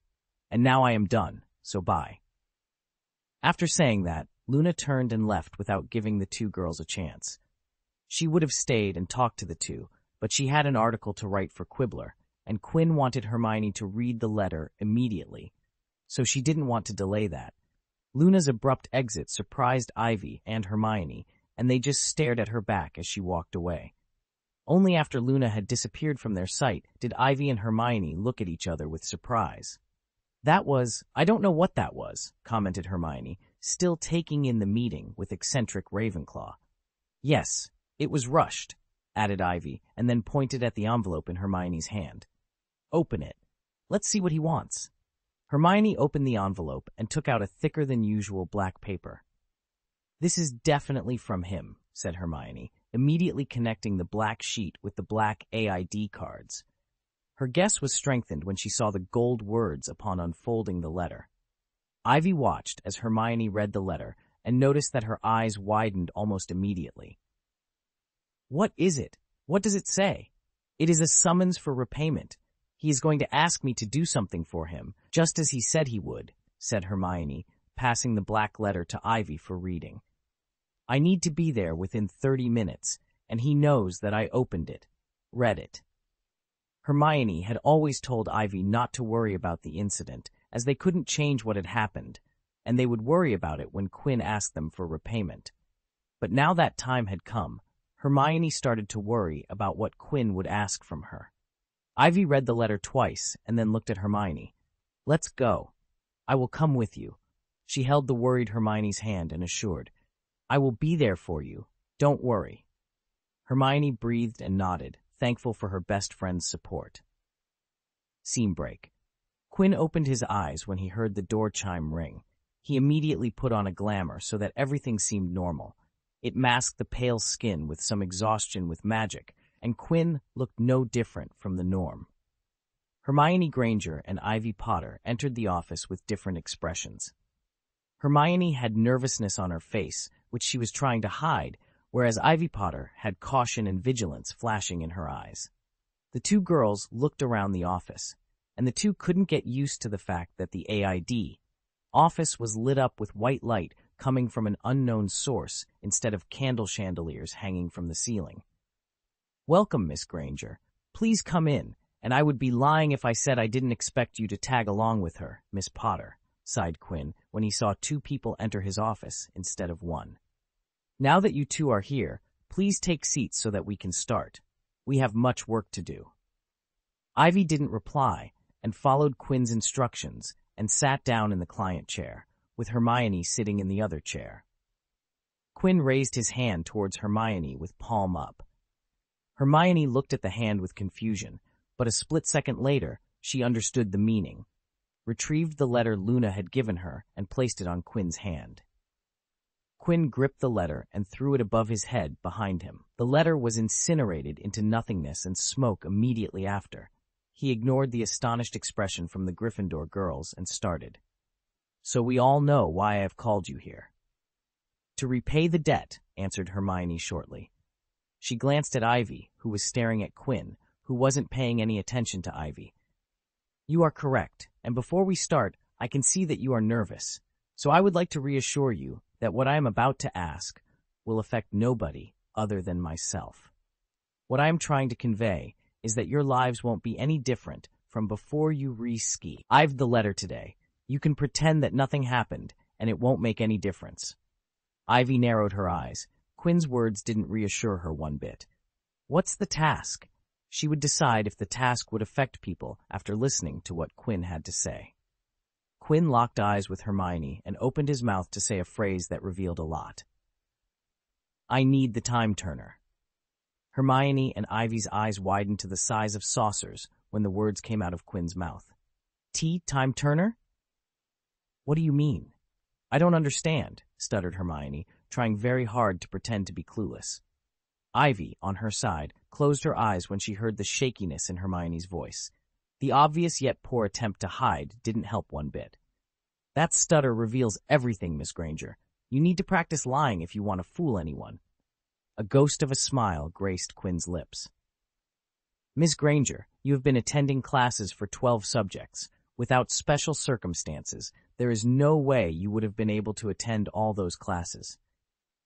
You have to understand that 12 OOLs are rare but not unprecedented. A lot of to-be head boys and head girls have attempted and succeeded in accomplishing this feat. But the difference between them and you is that those people didn't sign up for all the subjects, whereas you signed up for every subject class, and from what I have gathered, you attend every single subject. It wasn't compulsory to sign up for all classes to take OL exams. In theory, a student could give all 12 OL exams without attending a single session of all subjects. Most of the students who got 12 OLs did exactly that. Hermione rubbed her temple as she asked with a sigh, But how did you know that I was using a time turner? Time turners weren't mainstream knowledge. It weren't the first thing that popped into one's mind when thinking about Hermione's situation. Even when Ivy Potter noticed something weird about Hermione and noticed that her timetable didn't make sense. It took Ivy to pry the answer off of Hermione to know how she managed to attend classes from 12 subjects. Ivy wouldn't have figured it out on her own. Most people, when hearing about your situation, wouldn't think about it if they aren't close to you. Most people would just sigh, thinking about the load that you were taking, and then move on with their life. Quinn pointed at himself and continued. Unfortunately, or fortunately, I am not like most people. When I heard what you were doing, because I am a busy person and have a strict time management schedule, I immediately thought about how you were doing this. And one day, I decided to investigate, and after some days of eliminating multitudes of viable and non-viable scenarios, I was able to figure out how you were doing this. The last remaining theory was a time turner. Then Quinn decided to plug an event that would strengthen his made-up argument. Do you remember the first day of school when you and Harry Potter were called out to Professor McGonagall's office by her? Hermione nodded, as that was the day she got the information about the time turner. I understood why Harry Potter and I were there, but you didn't have to be there, so while investigating, that thought popped into my mind. It made me assume that Professor McGonagall assisted you in some way, that you didn't find a way on your own, and that made the search radius a lot shorter. Professor McGonagall is a busy person and wouldn't be able to help you out every hour, so I was able to deduce that you were using a magical item from that. Hermione and Ivy sat in their seats and watched as Quinn went on to state surprising insights about how he was able to narrow his final guess to a time turner, all while keeping an expression that seemed to appear that what he did wasn't anything special. And that is how you got the time turner. But enough about this. Let's come to why I have called you here, explained Quinn, before putting on his business face and stating his demands. I want to go back in time. You have the means to accomplish that and will provide me with the time turner. No, came Hermione's immediate answer. Lending out her time turner wasn't an option in Hermione's mind. Once Ivy had asked to take the tag along because she wanted to see how it felt, but Hermione had put that idea down before Ivy could finish a single sentence. I understand your apprehension. The Ministry has tight control over time tuners. I assume that Professor McGonagall got your time turner from the Ministry. You are only allowed to use it only for your studies and nothing else, stated Quinn, knowing that he would face some resistance. But as I told you, what I will do while back in time wouldn't affect anyone but me. My actions are extremely isolated and won't affect anyone. The only people who even know that something happened are already in this room. Quinn could still see the resistance and unwillingness on Hermione's face, so he decided to give her another piece of reassurance that could possibly convince her to allow him to time travel. Miss Granger, how about this? You and Miss Potter here can come with me. I won't go alone, and you can see firsthand what I do while in the past. If you think I am doing something that you aren't comfortable with, you can ask me to stop, and I will give you my word that I will stop. He gauged Hermione's expression and thought as he waited for her response. Don't make me stun you and steal the time turner. I don't want to erase your memories. I would have to erase Luna's memories, Eddie's and Marcus's, to tie loose ends, and I don't want that. Luna had delivered the letter to Hermione, and Quinn had instructed her to inform Eddie and Marcus that he would miss the meal. So to effectively tie all loose ends, he would have to erase that Luna was ever called into the office and asked to deliver the letter. And by now, she would have met Eddie and Marcus, relaying the information, so he would also have to erase their memories to complete the erasure of the entire incident. Hermione took a while to make her decision. Ivy Potter sat by her side, silent. This was Hermione's decision, and if Hermione wanted some advice, Ivy would offer it, but not before asking. Ivy had listened to the entire conversation, and if she was in Hermione's place, she too wouldn't have been comfortable allowing Quinn to go back in the past. But the conditions that Quinn was putting forward were favorable to them. If she didn't have a choice to refuse, then Ivy would agree to Quinn's demand, given that he followed through with his promises. "I agree with your demands. All three of us will go jump back to the past," declared Hermione with a half-resigned and half-determined expression. Quinn smiled and responded, "Excellent. Quinn West, MC, negotiating a deal. Tick-tock, tick-tock, tick-tock. Hermione, frequent time traveler, holds the only time turner currently in Hogwarts. Ivy Potter, moral support, vigilantly watching Quinn's every offer. Alan Editor, watching everything unfolding while eating popcorn. FictionOnlyReader, Author, Nani.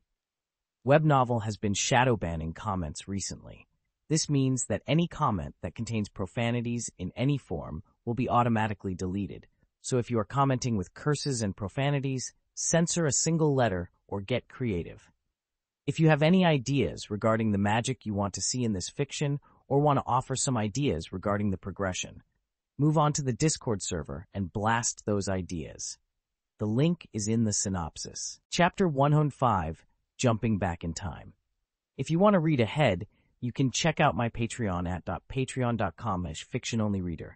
The link is also in the synopsis. The chapter is edited by my editor, Alan Liu. "Excellent," smiled Quinn. The tough and first part of the problem was done. Now he only needed to get the straightforward part over with. "I have done some research with the time turner, but you are the authority here. Tell me, how should we do this?" Hermione Granger was anything but uncertain. When she decided to do something, she went forward with composure, focus, and without second-guessing her decisions. Now that she had agreed to Quinn's demands, her previous hesitations were put aside. She put her hand inside her shirt and pulled out a sparkling necklace that had an hourglass with blue sand. "Oh, that is shiny," commented Quinn. Now that the difficult part was over, he was much relaxed, so carefree comments flowed out. Ivy and Hermione looked up from the time turner and saw that Quinn was closely observing the time turner with a smile on his face. Time turners that are issued by the Ministry of Magic have an hour reversal charm placed onto them. They had a limit of traveling back a maximum of 5 hours, which is the determined safety limit to the person and the fabrics of time itself, explained Hermione before asking Quinn a question. "So, how long do you need to go in time? Because if it is more than 5 hours, then we are already over before we start." Quinn knew that because of his knowledge, and that was why he had hurried to call Hermione.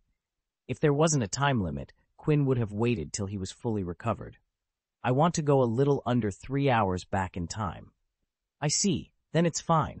This time turner turns back time in hours, meaning that we will go back 3 hours in time," nodded Hermione. "Next, we need a place where we can't be seen. Somewhere we won't be disturbed. We need to find a place that has been empty for the last 5 hours, conveyed Hermione, another rule about time turners. "Professor McGonagall has given me a key to one of the deserted and unused classrooms that I use when jumping back in time."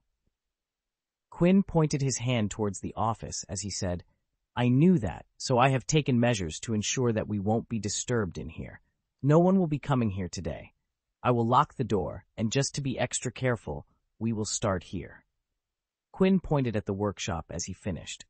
Ivy and Hermione looked at the workshop door and noticed that the door was different, especially Ivy, who noticed that the new door looked much sturdier than before. "Yes, the door is new. I had to make another one after our previous altercation. You won't be able to break it as easily as you did before." They chuckled Quinn as he read their thoughts from their expressions.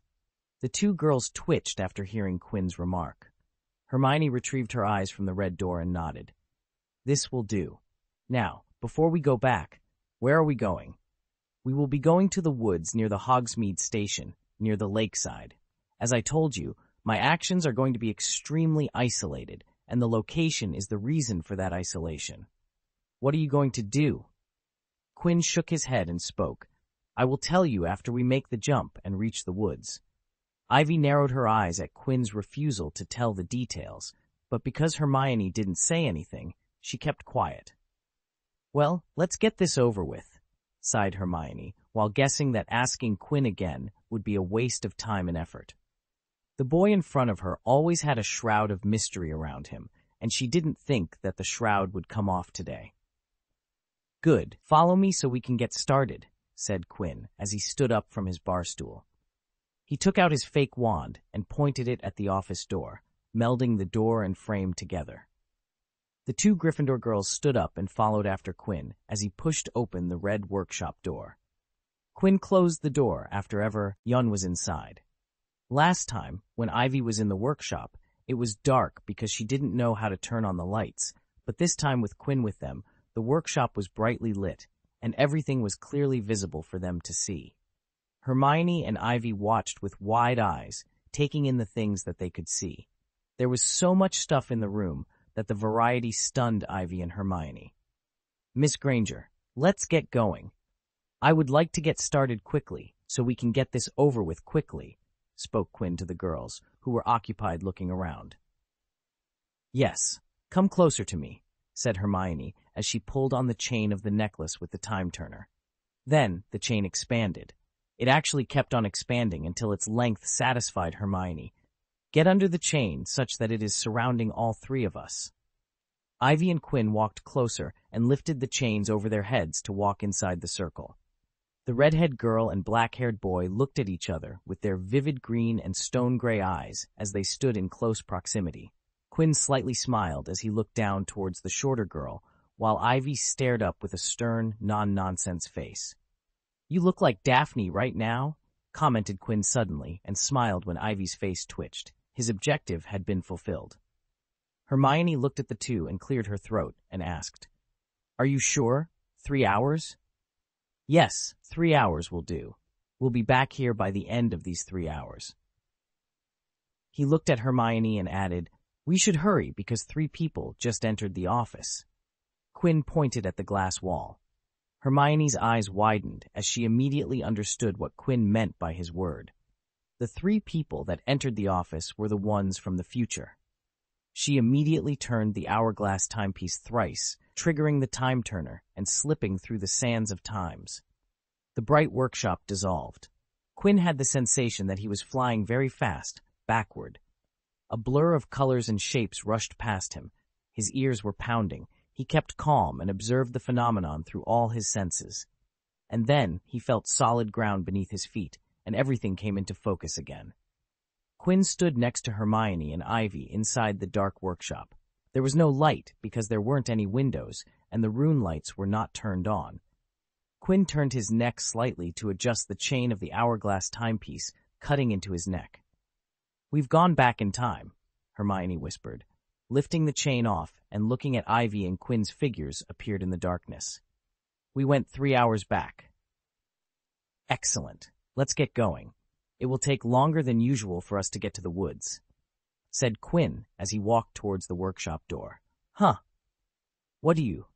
Ivy asked what Quinn was talking about when she noticed a clearly visible limp in Quinn's stride that was previously missing. Why are you limping? Quinn opened the workshop door and turned his face back to look at Ivy, to state in a voice that made it seem that he was saying something obvious. I am injured. The limp wasn't there before we jumped back in time, chimed Hermione as she looked at Quinn's feet. I was being careful, but now that we are here, I can tell you, said Quinn as he entered the office. The girls followed as his voice became faint. I got injured, and we are going to make it so that I don't get injured further. Ivy and Hermione looked at each other and followed, who kept walking with the limp in his step. You got injured in the woods? Questioned Ivy, trying to get information from Quinn. Kind of. Yeah, I got injured near the woods, said Quinn as the 3 exited the office and the door locked itself. Ivy watched as Quinn looked around the corridor with an uncomfortable expression. What happened? Quinn briefly glanced at Ivy before going back to look at the corridor. We have to make sure that we aren't seen. We aren't part of this time till the 3 hours pass. We don't belong to this time just yet. So I would like to not be seen until the time after we return to the office after 3 hours. To make sure that this entire operation remained isolated and contained as much as possible, Quinn wanted that 3 of them to not be seen. Ivy and Hermione understood Quinn's point of view. Hermione looked at Ivy, who looked at her, and the 2 best friends talked with their eyes behind Quinn's back.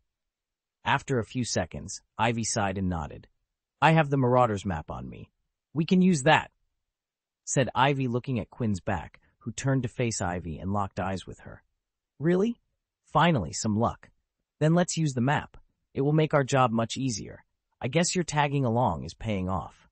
The map alternated between the Potter siblings every day, and it turned out that today was Ivy's turn. She took out the map from her robes and activated the original inspiration for recon with the secret phrase, "I solemnly swear I am up to no good." The ink appeared on the old parchment as Ivy unfolded the map and manually looked for their position. "My recon has a voice-activated auto-locator," thought Quinn proudly. Ivy found their position, and as she did, Quinn noticed that the map only showed Hermione and Ivy. Quinn was missing from the map. "It seems I'm still not traceable with the map," smiled Quinn as he looked at the map. "That makes me happy." "We tried to fix it, but it didn't work," spat Ivy as he lightly glared at Quinn. "That makes me happier," laughed Quinn at her tone. "Let's talk about this later," reminded Hermione, who was the only one experienced with time travel. She had gotten used to managing time, and her two companions were wasting precious time. "Ah, yes, we should hurry. With my limp, it will take us longer to get there," nodded Quinn before motioning Ivy to step forward. "If you would be so kind as to lead the way, Pathfinder?" Ivy ignored Quinn and stepped forward to lead the way, while keeping an eye on the map to see the people in their surroundings. Quinn, who was following Ivy, sneakily and silently cast a group disillusionment charm that worked on Quinn's understanding of physical illusions and light manipulation to turn the trio invisible. It was high-quality magic, and it was much better than his previous work this year as an invisible vigilante. The fact that he had been noticed prompted Quinn to figure out a better spell that wouldn't become vulnerable while moving. The general disillusionment charms worked on light manipulation, so Quinn upped the quality of light manipulation and beyond by adding aspects of physical illusions to provide another layer of depth to the stealth. The three eventually made their way towards the woods, taking the party around 3/4 of an hour to get to the point that Quinn wanted. "All right, we are here. We are going to make camp here and wait till the event starts," informed Quinn. He took out his fake wand for show and transmuted the ground to rise up to form 3 plateaus before transforming them into stone. Quinn plopped himself down on one of the flat stones and gestured to the girls to take their seats as well. Ivy and Hermione looked to their surroundings and saw that they were barely inside the woods, which had the Great Lake on one side and the Hogsmeade Station on the other. From the way Quinn was sitting, they could deduce that whatever was about to happen was going to happen at the Great Lake's side. After the two finally sat down on the transfigured stones, Quinn spoke up. "We have time before I have to start working, so to pass the time, I would like to make some things clear." Ivy and Hermione glanced at each other while thinking that Quinn was about to tell them what was about to happen, but what followed differed completely from what happened. "First, Miss Potter," addressed Quinn. He took a short pause before continuing. "You were at the wrong place at the wrong time. I was going through a bad time when you came across me, and well, you know what followed." Ivy silently stared at Quinn with a totally expressionless face. It was clear she was using a clumency. She knew that Quinn was talking about the polyjuice incident. "If times had been better, even though I wouldn't have condoned your actions, I would have simply ignored you and moved along minding my own business. But the circumstances lead to what happened, and I truly, and from the bottom of my heart, am sorry that I threatened you and your family." It was true. Quinn would have ignored Ivy in Daphne's form and would have walked away because of his then reluctance to get involved with the events. The sin curse had decreased those inhibitions, and he vaulted into the incident with a particular savageness. Emotions could be piqued from behind Ivy's occlumency barrier as surprise appeared on her face. She wasn't expecting this from Quinn when he said that he wanted to pass the time. "Next, I don't really mind you breaking into Professor Snape's ingredient inventory to get the potion ingredients. To me, it just showed that you guys were resourceful. I probably would have just mail-ordered the ingredients, but I'm sure you didn't have that option." Quinn knew he was saying that he didn't mind identity theft and breaking an entry, but the truth was that he truly didn't mind it. Quinn was what you called a serial legilimens, which meant that he regularly used legilimency. Every mealtime while he was in the Great Hall, Quinn would use legilimency to peek into the unsuspecting mind of numerous students. Tens of students had no idea that their minds were being read while they chatted and ate their meals. In his second year, Quinn had drugged Ron Weasley to get information out of him, which was again a tremendous violation of privacy. His first meeting with Ginny Weasley had turned into a walk where he tried to go through the girl's recent life. He had practically hacked into a computer system to get the private passwords of numerous accounts. Recon was just that, as he even had the passwords to the professor's private quarters that were practically like their apartments. So when Quinn said that he didn't mind the stuff that he had held against them, he was speaking the truth. Nonetheless, I vehemently oppose you breaking into my office. That wasn't cool at all. The reasoning that you girls based your opinion were, pardon my language, idiotic. Hermione was about to speak, but Quinn stopped her and continued. I know what I am saying is highly hypocritical, but the truth of the matter is that I am somewhat of a hypocrite. Another example of Quinn's hypocrisy was his thoughts about the Lockhart incident. He felt that Lockhart got his punishment but didn't like the fact that it had come from himself. Quinn would have been fine if it came from anyone else than him. And that was classic hypocritical behavior. When Quinn stopped and Hermione said what she was planning to say, you know that what you said makes things worse. I know, but the thing is, what I said is the honest truth. The only reason I am telling you guys this is because, at that time, I was going through a tough time, and telling you guys just lets me get a load off my chest. Hermione Granger and Ivy Potter stared at Quinn, who had an honest smile on his face. Both of them knew what Quinn said was in some ways a lot worse, but the tone and delivery of his words made them confused if they should take it positively or negatively. If you are sorry, then why did you call us to repay? Asked Ivy. She had dropped her occlumency. I said that I didn't appreciate you breaking into my office. That thing is still pretty much entirely on the table. And while I never wanted to ask you guys to repay the debt, Miss Granger's debt was my best option. If I had something that would help me resolve this on my own, then I wouldn't have given her a single second of thought. Quinn shrugged and referenced.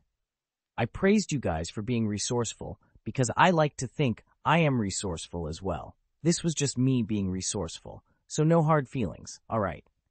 Quinn was now done with what he wanted to tell them. He had said very thing he wanted to say.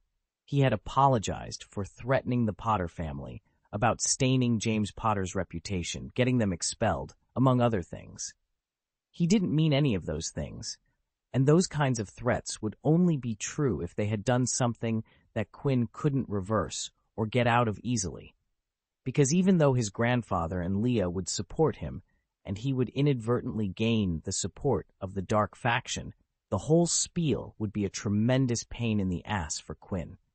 The party of three sat in silence, with Quinn monitoring the lakeshore, while Ivy and Hermione contemplated the words that Quinn had spoken to them. After half an hour, Quinn suddenly stood up from his stone and garnered the attention of his companions. It is time, said Quinn as he stared at the lakeshore. Quinn's abrupt stand surprised Ivy and Hermione, who were sitting silently for the past half hour. They followed his eyesight, and their eyes widened in shock when they saw a heavily injured Quinn West come out of the lake. They were sitting at a distance, but even from there, both could clearly see the wounds on Quinn's body. The gashes on his body were deep and broad, and only their distance from the past, Quinn dissociated them from the gory scene. What happened to you? Exclaimed Ivy as she removed her eyes from the past Quinn to their companion, Quinn. I got injured and am currently in the process of healing myself, replied Quinn, who had his eyes fixed on his past self. Should we help you out? What should we do? You should have told us about this earlier. Rapid-fired Hermione as she frantically looked back and forth from both Quinns. Quinn raised his arm to motion them to calm down. You two don't have to do anything. Please remember that you are only here to keep an eye on me. You two simply need to stay put. I will take care of everything.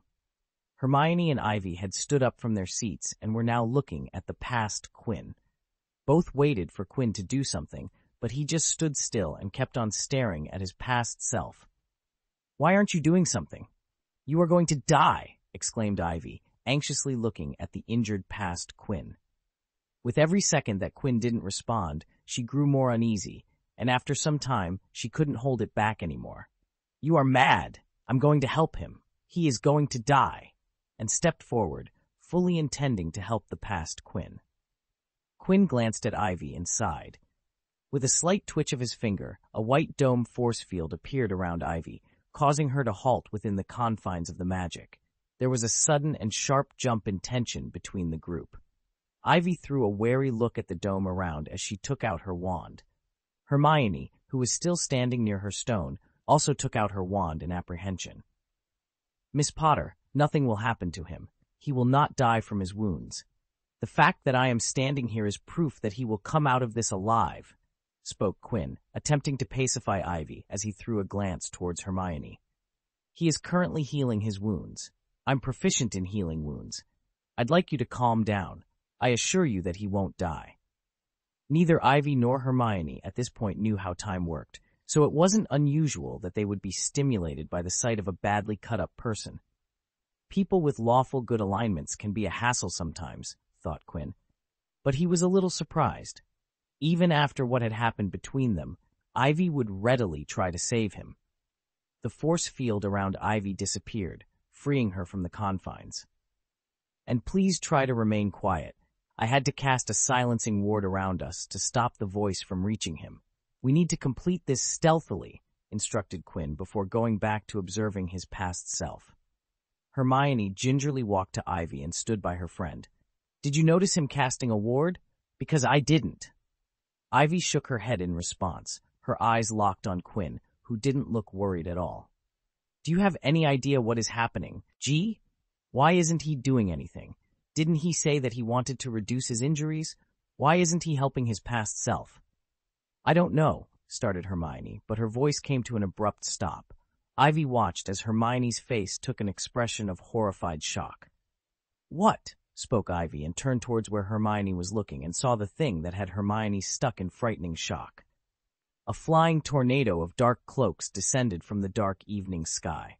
Hundreds of gliding wraiths gathered above the past Quinn, circling in the sky as some of them silently flew down towards the injured boy. The hundreds of creatures had a grim effect on the surroundings as Ivy and Hermione felt the temperature drop around them. "It's time." They heard Quinn speak as he calmly looked at the hundreds of hooded cloaks nearing his past self. "The Dementors are here. Quinn West, MC, I am a hypocrite of a high order. Ivy Potter, Pathfinder, Lawful Good, Hermione Granger, tensed. What is happening?" FictionOnlyReader, Author. All right, Dementors, 3, 2, 1, go, go, go. Alan L., Editor. This is getting interesting. Webnovel has been shadow banning comments recently.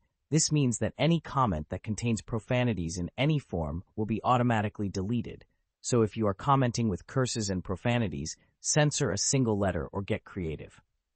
If you have any ideas regarding the magic you want to see in this fiction, or want to offer some ideas regarding the progression, move on to the Discord server and blast those ideas. The link is in the synopsis. Chapter 106, Dementor Horde, Time Magic, Free Will. If you want to read ahead, you can check out my Patreon at patreon.com/FictionOnlyReader. The link is also in the synopsis. The chapter is edited by my editor, Alan Liu, here. The Dementors, here. Quinn, Ivy, and Hermione watched a horde of more than 100 Dementors descend upon the injured past Quinn. Ivy's eyes went back and forth between Quinn and the scene near the lakeside. She stood frozen, troubled by the scene. Every second, her nervousness and impatience grew stronger. She turned to Quinn and outright screamed, "What in the world are you waiting for? Do something. You are going to die." She knew that Quinn could cast a Patronus, as Hermione had told her about Quinn's Patronus demonstration in McGonagall's office. "It isn't time yet. He has to say it for me to move. I need his permission to act. Without it, I'm not going to act," declared Quinn, still staring at his past self with unblinking eyes. What? thundered Ivy as she incredulously gawked at Quinn. She couldn't understand what was going on in Quinn's mind. It was then that the past Quinn spoke some words that were audible to the group. "Do it. Ask for it. And hurry. We don't have much time." Ivy, who was thundering at Quinn, went silent. "What did he say?" she asked. "He said, 'Do it. Ask for it. And hurry. We don't much time.'" Hermione repeated the words said by past Quinn and glanced at Quinn, who had finally raised his fake wand. "Not the most accurate wording. I already asked and am already here, but I will let it slide since you're injured," chuckled Quinn, and immediately after, a silver glow of light burst out his fake wand. Ivy and Hermione had seen Quinn's Patronus during the train ride to Hogwarts, and at that time, they were only able to identify it as a bird, but this time, they clearly saw the form of Quinn's Patronus. "A raven," muttered Hermione, watching the silver bird fly towards the past Quinn. Previously, they were stunned because of Quinn's lack of action, but now they were astonished as they gawked at the small-sized bird growing into an elephant-sized raptor, who chased away the horde of Dementors that numbered greater than 100. "I'm still injured," sighed Quinn internally as he looked at the elephant-sized raven Patronus. "If I wasn't injured, I could have ramped it up to the size of a giant." After the raven Patronus chased away the Dementors, Quinn made it fly around his past self for protection. "It's done. Now we have to wait for him to get up and go to the office," sighed Quinn as he plopped back down on his stone. The two girls turned their heads from the guardian Patronus to Quinn. Their eyes widened another fraction after they saw a paler-than-before Quinn. Quinn took out the dull, dark red, muscle protein nutrient potion vial from his pocket and gulped it down to replenish his body with another dose. "Sit down. He will take some time to heal himself and go back to the castle," called out Quinn to the stunned girls. "What did you just drink?" questioned Ivy, eyeing Quinn's hand, which pocketed the empty vial. Quinn briefly pulled up his left sleeve in response to show the girls a laceration, and inside the wound, they saw the muscle fibers constantly twitching. The wound was covered quickly, after which Quinn explained. "I'm still not healed. What is happening to him happened to me a few hours ago. I couldn't heal the wounds of this level in the time I had. On that note, I need to prepare some Dittany to make sure that these don't scar," thought Quinn.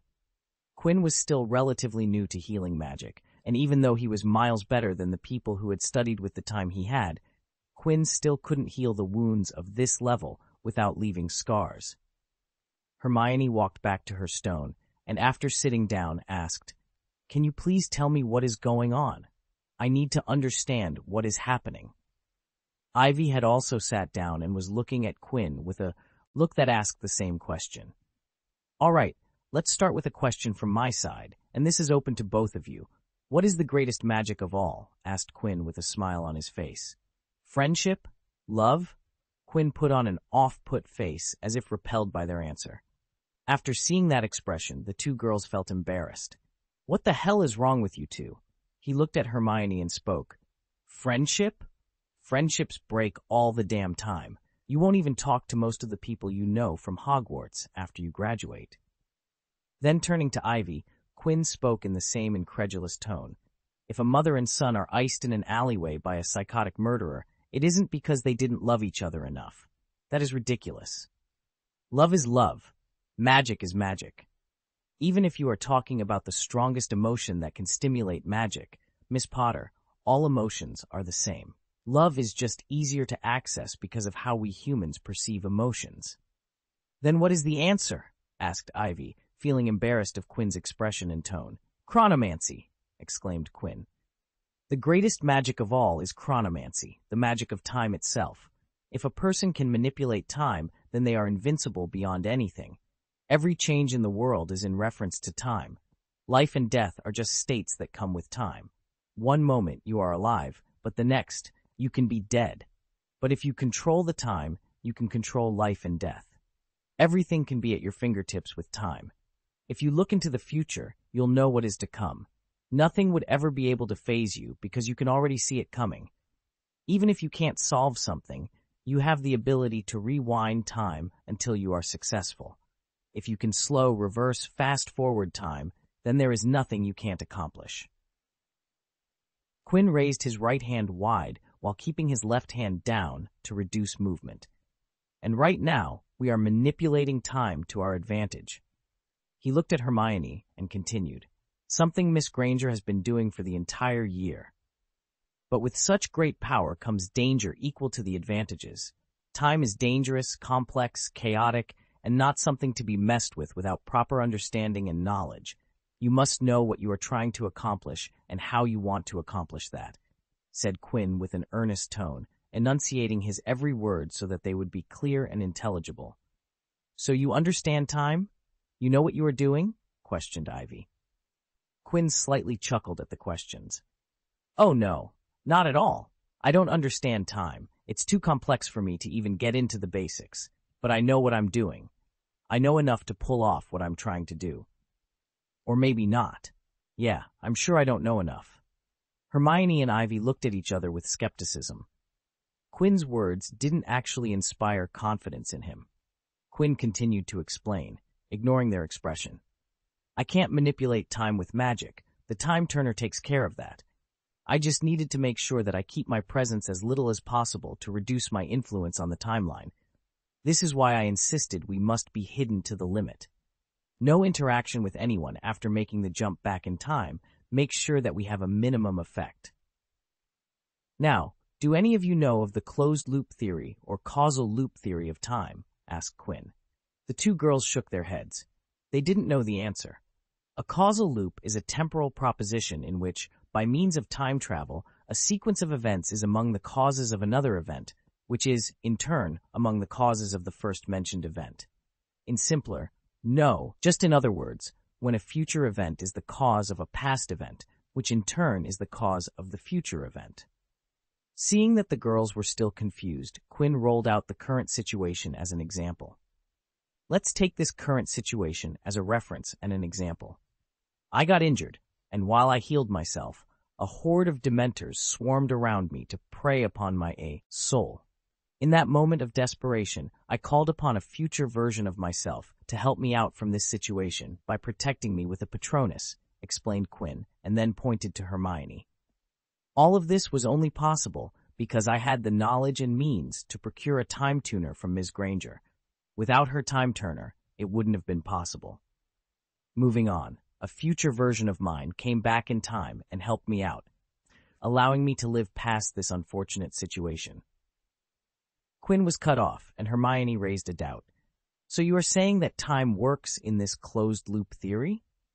It made sense because what she had been doing was like this, but from what Quinn said, time was supposed to be complex and not something as simple as this. Oh no, of course not. I wish it was something so simple. Professor McGonagall must have told you about the catastrophic events that unleash with time turners, said Quinn, and then gave some examples. Killing their past or future selves by mistake or altering one's life path in such a drastic fashion that it can result in temporal anomalies such as unbirths. And these scenarios are anything but closed loops. Did you know? Once the unspeakables down in the ministry sent back one of their people 500 years into the past. She stayed there for 5 days, and when the unspeakables finally pulled her back, she died, because it turned out that if you sent some back and forth in time, they aged the time they travel back. The unspeakable aged rapidly and died because of old age, and a lot more consequences that really caused more problems. Quinn scoffed before he pointed out the restrictions placed upon the time turners. The 5-hour restrictions might be due to safety reasons, but believe me when I say this, we can do substantial damage to the timeline in mere 5 hours. Ivy and Hermione didn't know Quinn well enough, but after what they had seen today, both were sure that he wasn't jesting. Coming back to the point, what I did was create an artificial closed loop. I created circumstances that would keep the series of events as close to the actual events. By doing this, I would reach the same place where my future self did when saving me. This time, Ivy had a question, and from the tone, the subject irked her. Doesn't this mean that there is no free will? Once the cycle starts, you will have to follow the course that was set for you. Quinn ever so faintly smiled and turned his gaze towards his past self. You may be correct, Miss Potter. This type of time travel doesn't allow free will. Once started, Every Quinn West will have to follow the path of events that was set for them. He turned back to Ivy and asked, "But I did have free will in this case. The events that you saw are exactly the same as I encountered. Look back to the events and think about when my free will came into play." Both the girls went into retrospection about the recent events. It took a couple of minutes before Ivy came up with an answer. "When you refused to move until you heard the words from your past self. Is that the free will you are talking about?" opined Ivy, though not sure if her answer was correct or not. "Ding dong ding," nodded Quinn and sang as the answer was correct. "I know myself better than anyone else, so I know that in this situation, every Quinn West would use this method because all of them would think this is the best choice. But even though they know that, it is their choice, their free will to start the loop, despite knowing that they would have to continue onto a path that won't give them any more free will. But what if your past didn't make the same choice? What would happen then?" asked Hermione. Quinn shook his head as he answered, "I don't know. Maybe we would have disappeared, our existence erased forever. Maybe we would have stayed here, and we would have two sets of Quinn West, Hermione Granger, and Ivy Potter. Most probably, the unspeakables in the ministry would detect the disturbance in time and then hunt us down to somehow fix things up." Quinn was sure that if the past himself that was healing himself right now didn't go back in time, around the same time he traveled here, then the unspeakables would notice some form of agitation in time. "And you still did this?" asked Ivy in disbelief at Quinn's decision to go through this. "Yes, I did. I told you, didn't I, Miss Potter? You need to know what and how you are doing things, and if you know those things, the results will turn out how you want them to be. Every step I took was to ensure that things went smoothly," declared Quinn with confidence and certainty about his preparation. "And the fact that it worked for my future self, who helped me out, shows that it is possible for me." "But your past self still hasn't gone back to the past. What if he decides not to go back? What if Ivy and I refuse to go back with you?" questioned Hermione, as from what Quinn said, all three of them need to go back in time. "Oh, he will go back, Miss Granger. He knows the fact that I am here and that the time turner only allows one-way travel. My past self owes me for saving him. He will repay me by exiting this time so I can take his place," laughed Quinn merrily and looked the two girls straight in the eye. "You thought that I only placed others in my debt? Oh no, even me, Quinn West, owes myself a debt. He will now go to another time and get another Quinn West under his debt, who will pay the debt, and the cycle will continue." Quinn straightened up and softly smiled with superiority flashing in his eyes. "This might sound corny, but one mountain cannot contain two tigers. There can't exist two Quinn West at the same time. There can only be one, and in this timeline, it will be me." As much as Quinn loved himself, he wasn't on board with another one of him existing alongside him. "Miss Granger, tell me, why do you think I brought you both here?" quizzed Quinn. "I know you are expecting to give you a different answer than us trying to stop you from doing things we are uncomfortable with," presumed Hermione. "Smart girl. Yes, I brought you two here for a reason beneficial to me. Give it a thought," smiled Quinn, curious if they would be able to figure it out. While Hermione and Ivy thought of the answer, Quinn thought something inside his mind. "Why am I giving them all these questions? I should just tell them the answers. Whatever, this is going well." Quinn knew he let people ask questions to control the flow of information, but today he was asking them questions and guiding them to the answers. "I knew that there was a personal angle," commented Ivy, as her eyes narrowed a fraction. "But I can't figure it out. What is it?" Quinn smiled before looking at Hermione to see if she had an answer, but the holder of Time Turner too didn't have an answer. Quinn thought back to the time he was thinking about stealing the Time Turner. Even though he thought of doing that, Quinn knew that Hermione would be coming with him. Ivy coming with them was decided the moment she decided to step into the office. He wasn't going to let them stay with the knowledge of what he was doing. "All right then, I will tell you. The reason I proposed the idea of you two coming along with me was that I wanted to turn you two into accomplices," revealed Quinn. He wanted them to know what position they were currently in. I was determined to get the time turner from you, Ms. Granger, and when you decided to allow the use of a ministry-restricted artifact given to you for education purposes for something not even closely related to education made you an accessory to a crime. But when you made the decision to accompany me, your status jumped to an accomplice. Hermione's eyes widened because she knew that allowing Quinn to use the time turner could get in her trouble. Hearing that her original reasoning of making sure Quinn didn't do damage had turned against her. Quinn turned to Ivy and told the redhead about her contribution. Miss Potter, if you, on a side note, didn't accompany me, you would be at first what we can call an abettor, someone who allowed the crime to happen, although didn't help in the crime. Now, though, you turned into an accomplice by accompanying me back in time. While Hermione's jump was from an accessory to an accomplice, Ivy's jump was wider, as she turned from an abettor to an accomplice. The reason Quinn allowed them to come with him so readily was that he wanted to implicate them with him. So, if a time came where the two girls were feeling loose-lipped, they would remember that the secret they were about to slip could get them in trouble. I'm sorry if this hurts, but I had to do it.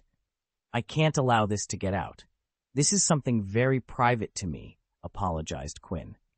Hermione's time turner was the resource that had allowed him to maintain anonymity. If it wasn't an option, Quinn could potentially have to reveal the existence of the third vault. You were a great help, so I do feel sorry for chaining you down like this. But just as I promised at the office, this doesn't affect anyone other than me. Miss Potter made sure that no one saw us inside the castle, and our location made sure that no one saw this event. We can forget about this, and it won't matter, muttered Ivy, staring at Quinn, who nodded.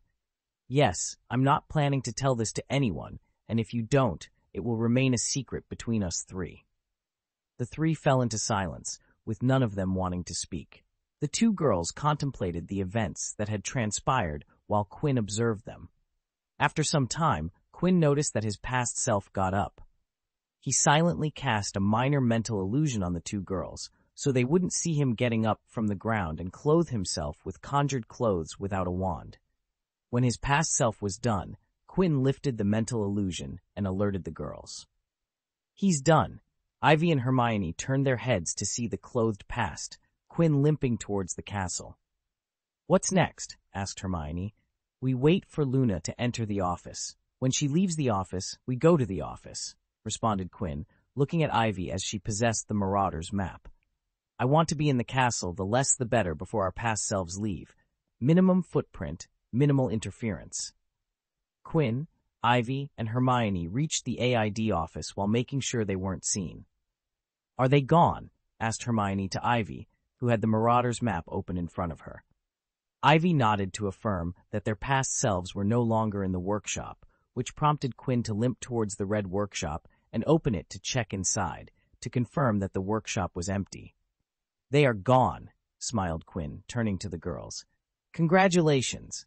The mission is complete and successful. He limped to the bar stool behind his table. Quinn looked towards the girls and spoke. If you hurry, you can still get to the feast with enough time to get a quick bite. Hermione nodded with a sigh. She was definitely feeling both tired and hungry. Thank you once again. Both of you helped me out a lot, and I'm grateful for that, smiled Quinn.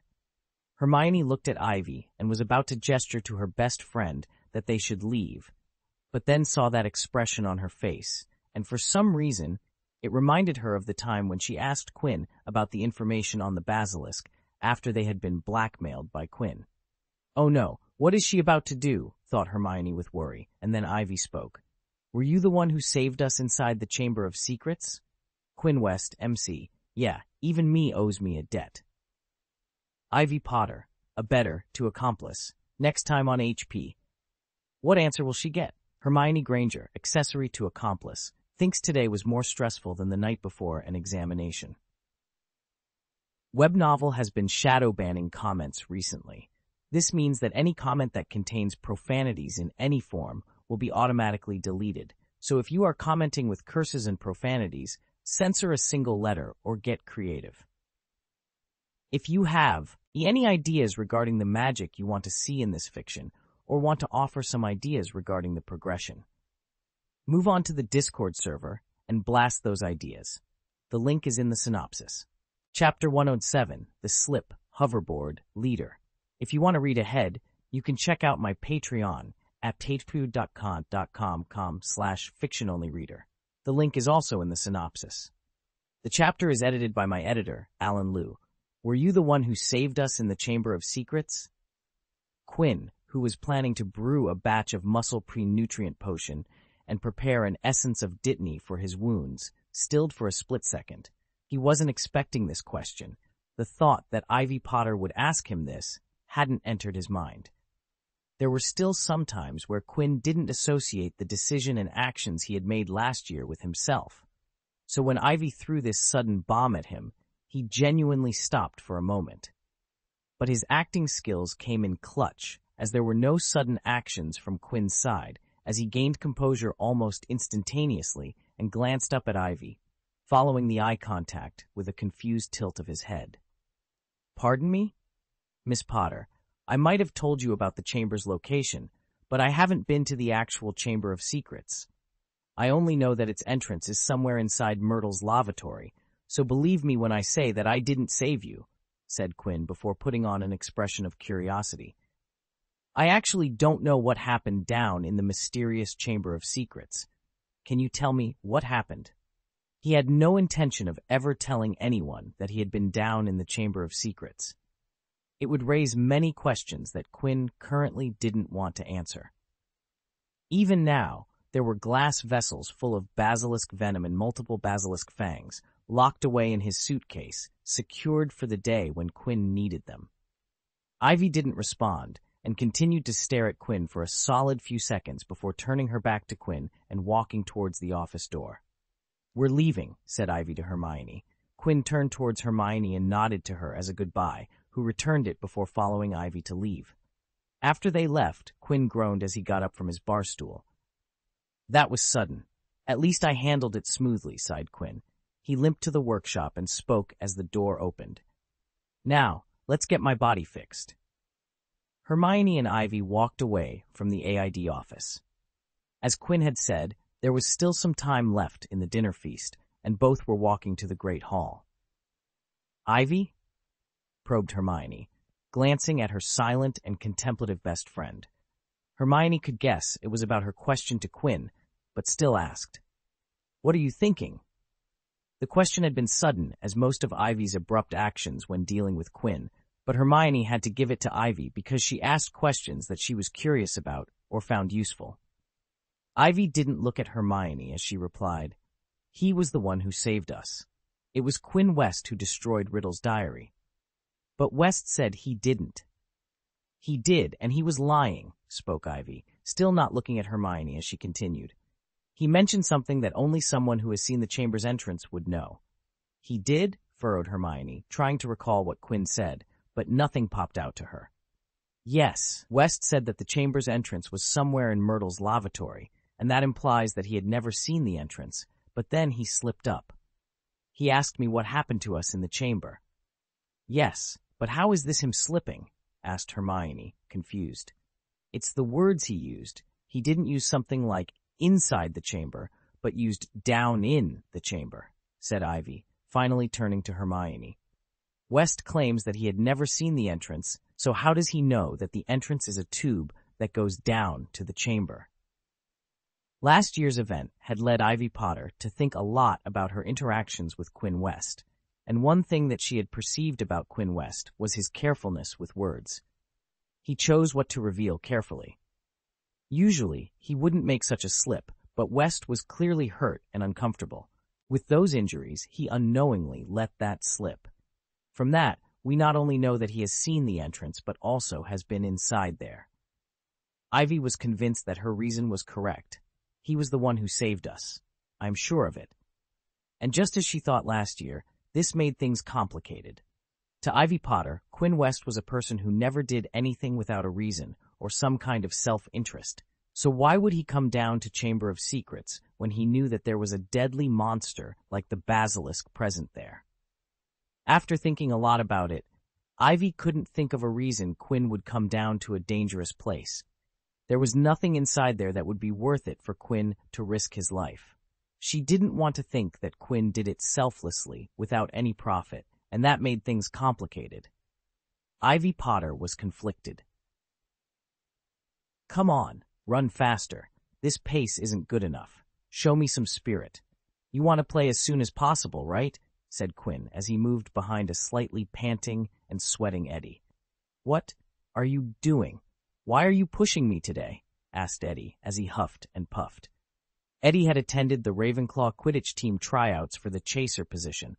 With his daily workouts with Quinn, mixed with his own flying sessions, Eddie passed the tryouts with flying colors and was by far the best chaser applicant from the lot that tried out. It turned out that Eddie was like a game character who completed all the side quests before attempting the main boss, because the result from 3 months of persistent workouts, broom training, and the daily grind had allowed Eddie to breeze through anything that was put in front of him.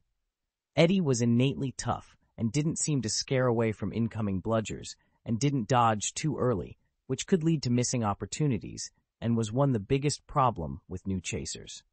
During the tryouts, Eddie's bludger dodges were so close, yet so smooth, that the people watching were in awe while sweating at the sheer fearlessness that he displayed. It had prompted Quinn to yell out, "Mad lad," a ton of times from the stands. But that wasn't even the crazy part about Eddie's tryouts. It was his quaffle throwing skills that had everybody in shock. It turned out that Eddie had a way with the quaffle. He was able to swing the quaffle in every possible direction. Eddie was so damn good that none of the Ravenclaw Keeper applicants couldn't block a single throw from Eddie. And it didn't get any better when the official Ravenclaw Keeper switched in to test him. Eddie, the quaffle bender, successfully scored every single time he threw the ball. In fact, Eddie's performance was so good that he was already better than the 3 starting chasers. And the only reason he wasn't on the team was that the chaser position required teamwork. Unlike Seeker and Keeper, chasers and beaters had to work together to keep the quaffle and bludgers moving. Eddie needed to be inducted into the chaser system to function on the team.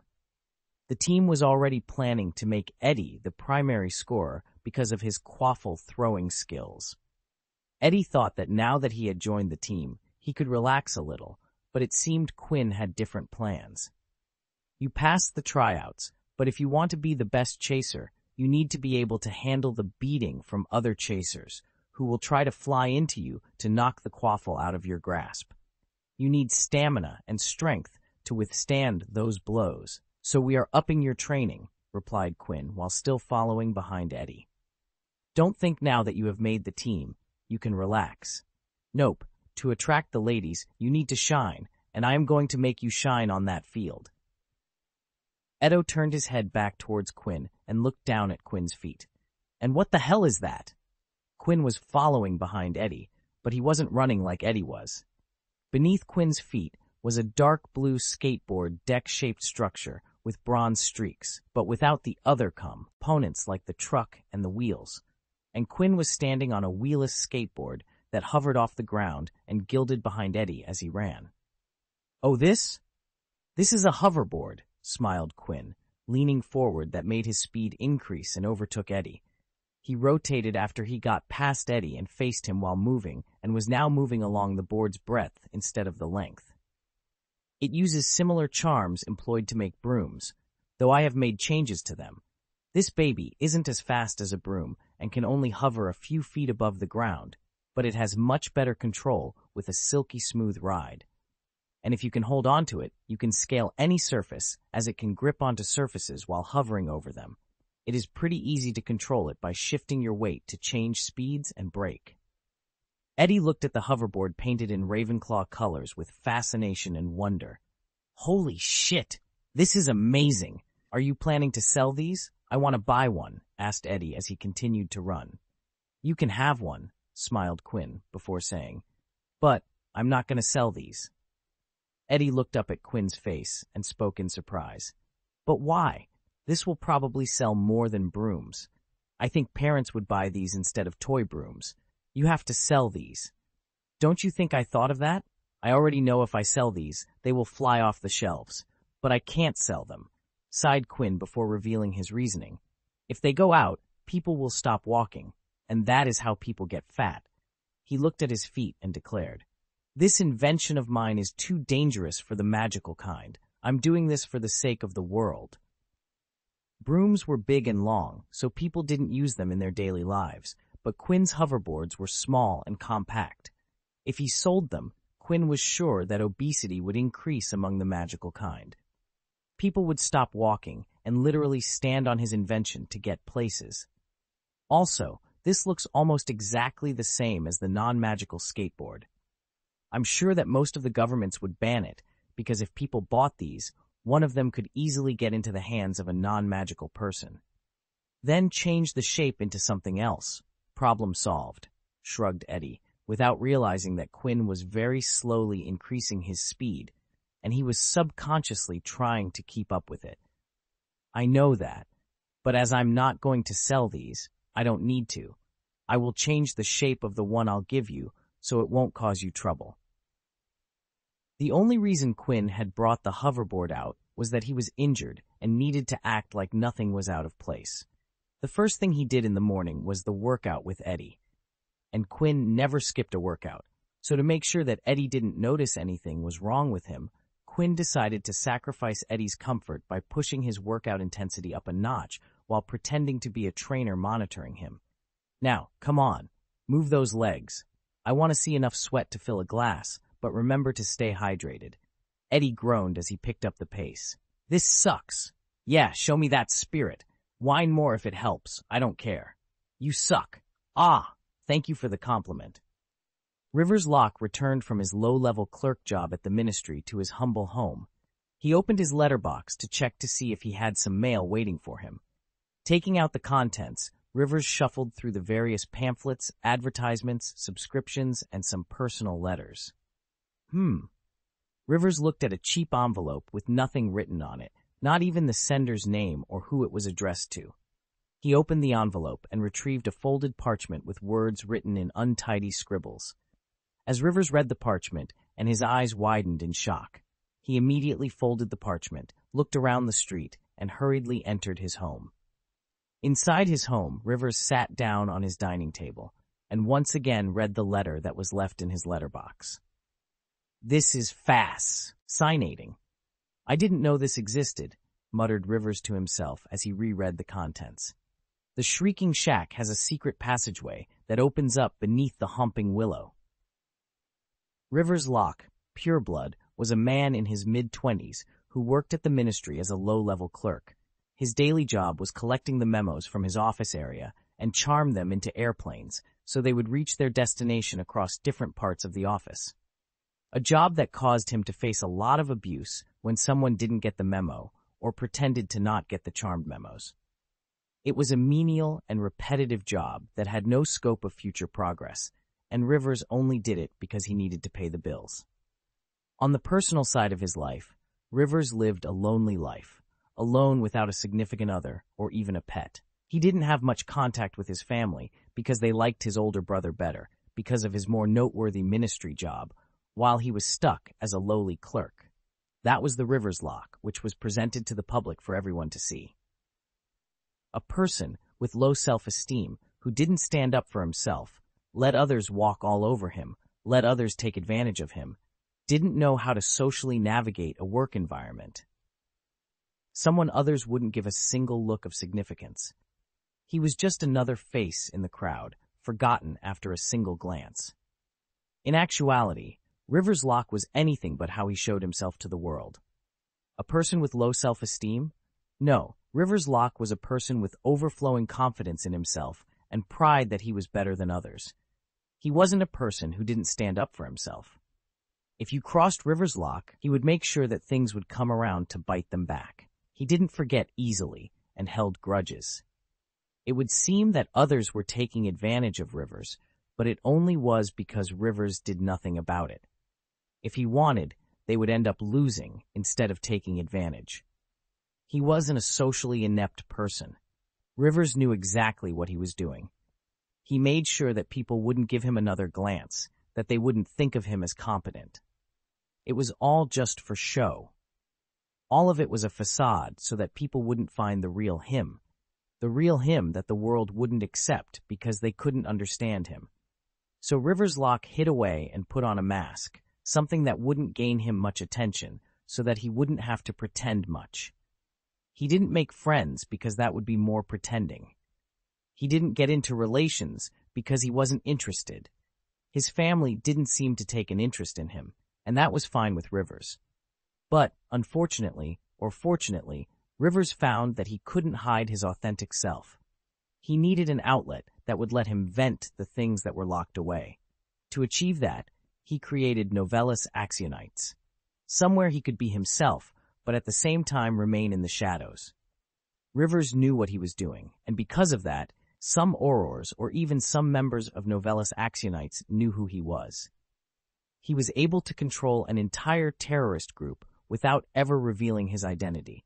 Not a single aspect that would point out that Rivers Locke was the one who started Novellus Actionites.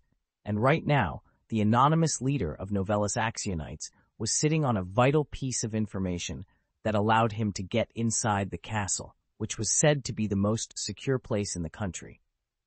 Rivers rubbed his finger over the bottom of the parchment, and while he considered the information in the letter extremely useful, he didn't like the fact that this letter was delivered to his home.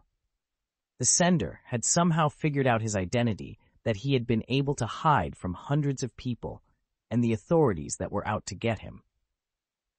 "Peter Pettigrew," muttered Rivers with a flat voice as he stared at the sender's name at the end of the letter, with not a single emotion on his face. Quinn West, MC, rolling on a hoverboard with style.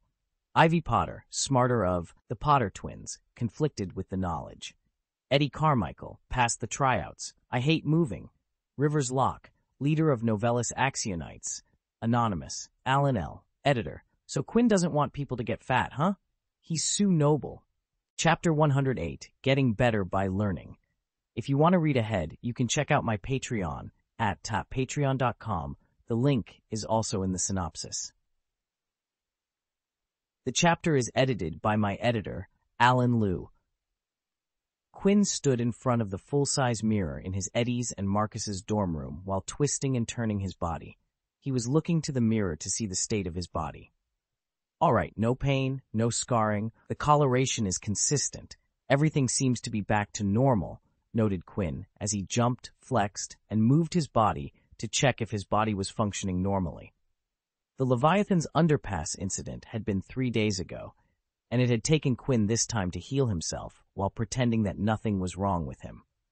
With copious use of glamours and illusions, Quinn was able to hide the fact that he was walking around with a punctured lung and a ripped intestine amid healing. After the Time Turner events, Quinn had pulled an all-nighter to fix enough stuff that would allow him to function without arousing suspicion. For 3 days, Quinn had spent almost all his time in the room of requirements, fully concentrating on healing. Quinn didn't have experience with healing humans. Sure, he could heal minor wounds, but this level of injuries wasn't something he had tackled. So every step he took was planned with caution and executed with excess care, even if it meant that Quinn spent almost every waking second of his day casting healing magic. But that hard work and persistence were rewarded with a complete recovery. If someone were to look at Quinn, they wouldn't realize that he was stabbed, cut, and fractured just 3 days ago.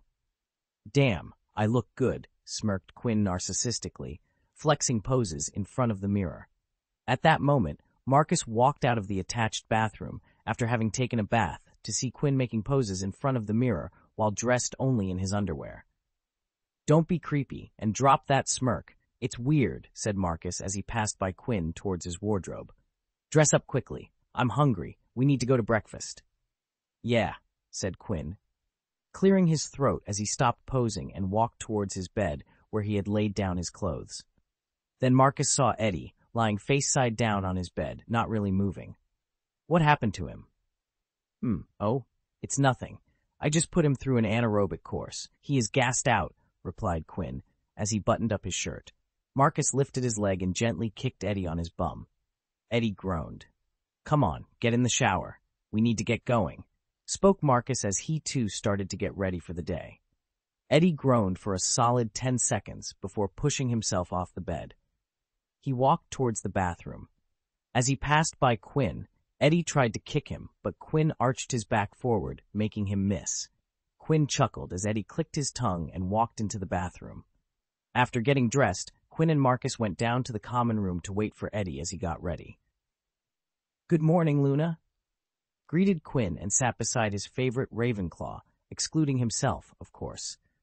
Luna lifted her head from this week's copy of Quibbler to face Quinn. "Good morning."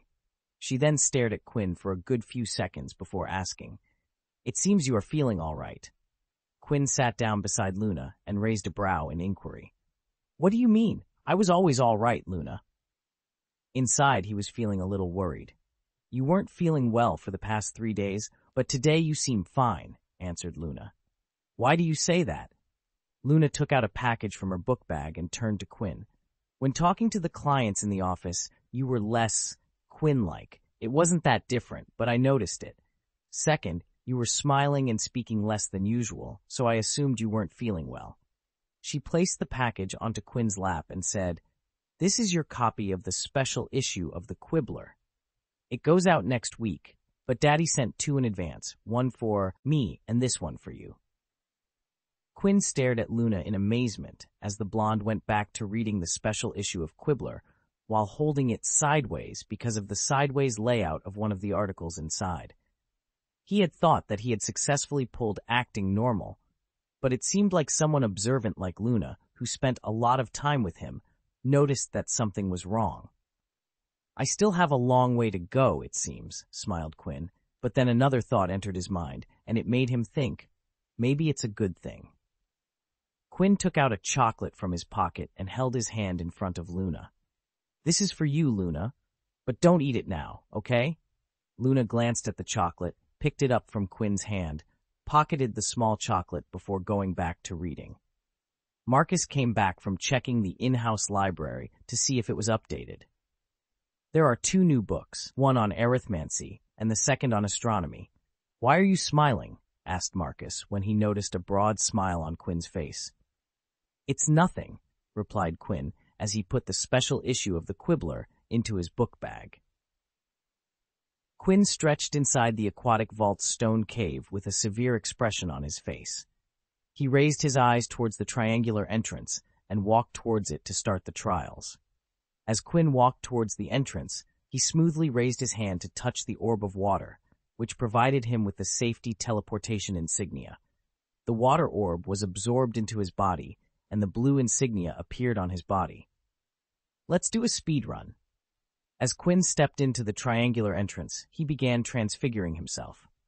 The insides and outside of his body wriggled, and the underwater respiratory system began to form.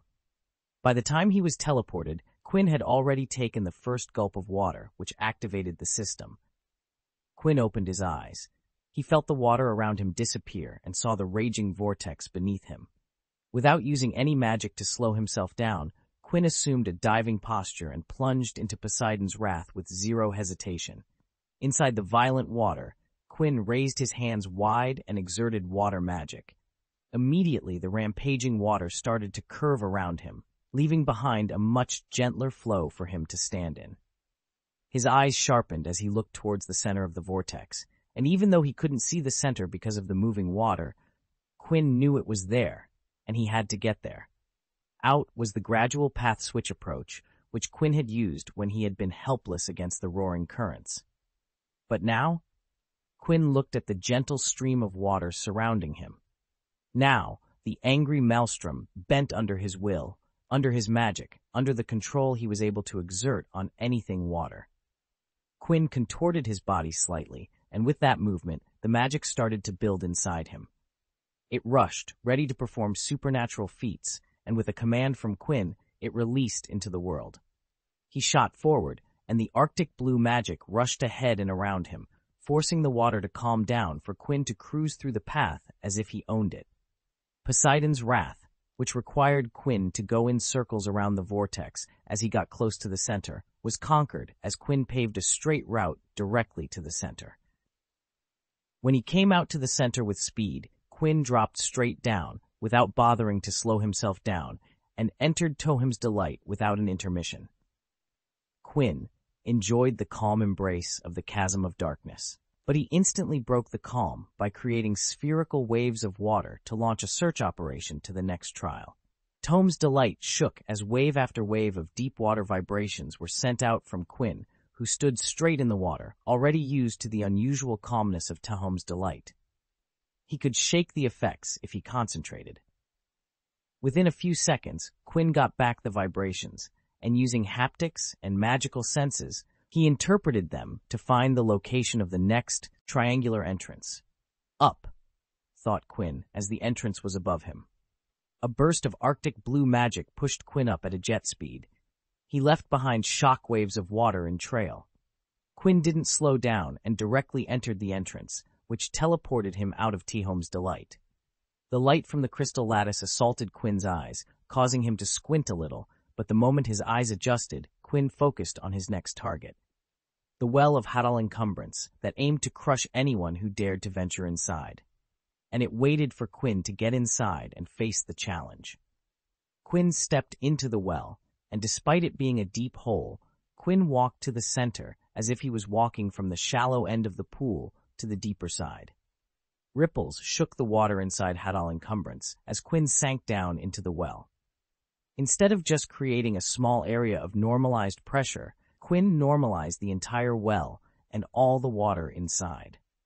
The entirety of the pressure that threatened to crush Quinn disappeared as his magic applied dynamic water force to push up against the downward pressure.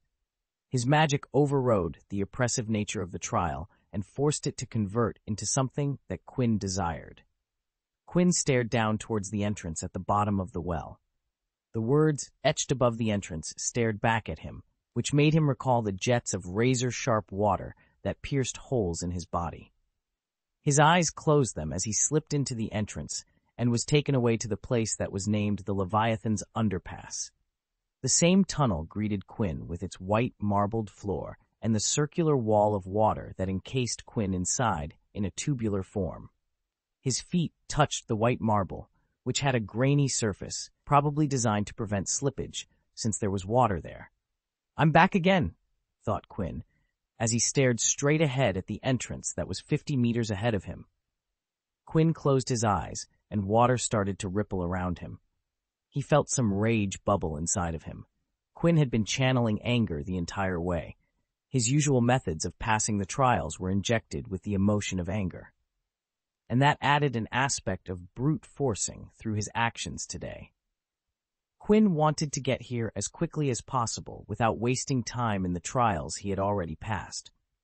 "You have caused me a lot of trouble in the last few days," thought Quinn, staring at the Leviathan's underpass. It was as if he was talking to the trial. "I had to mess with time without knowing how it actually works. It could have gone wrong, and I could have lost my life." Just remembering the thought of asking someone else, even if that someone else was himself, made his blood boil. That, in consequence, made the rippling more and more pronounced. "You made me use a debt that I wasn't planning to cash in. I had to reveal a part of my life that I didn't want to share." Ivy Potter and Hermione Granger's debt had been gained while under the influence of the Sin Curse, and it had been obtained through blackmail, which wasn't Quinn's preferred means of gaining favors. He liked people to think that they were simply helping Quinn back when he helped them out. Quinn preferred when the other party thought they were doing things with their own free will and not because he held something to their heads. Calling that debt not only meant that he had been backed into a corner, but it also revealed something that he had been keeping under the wraps.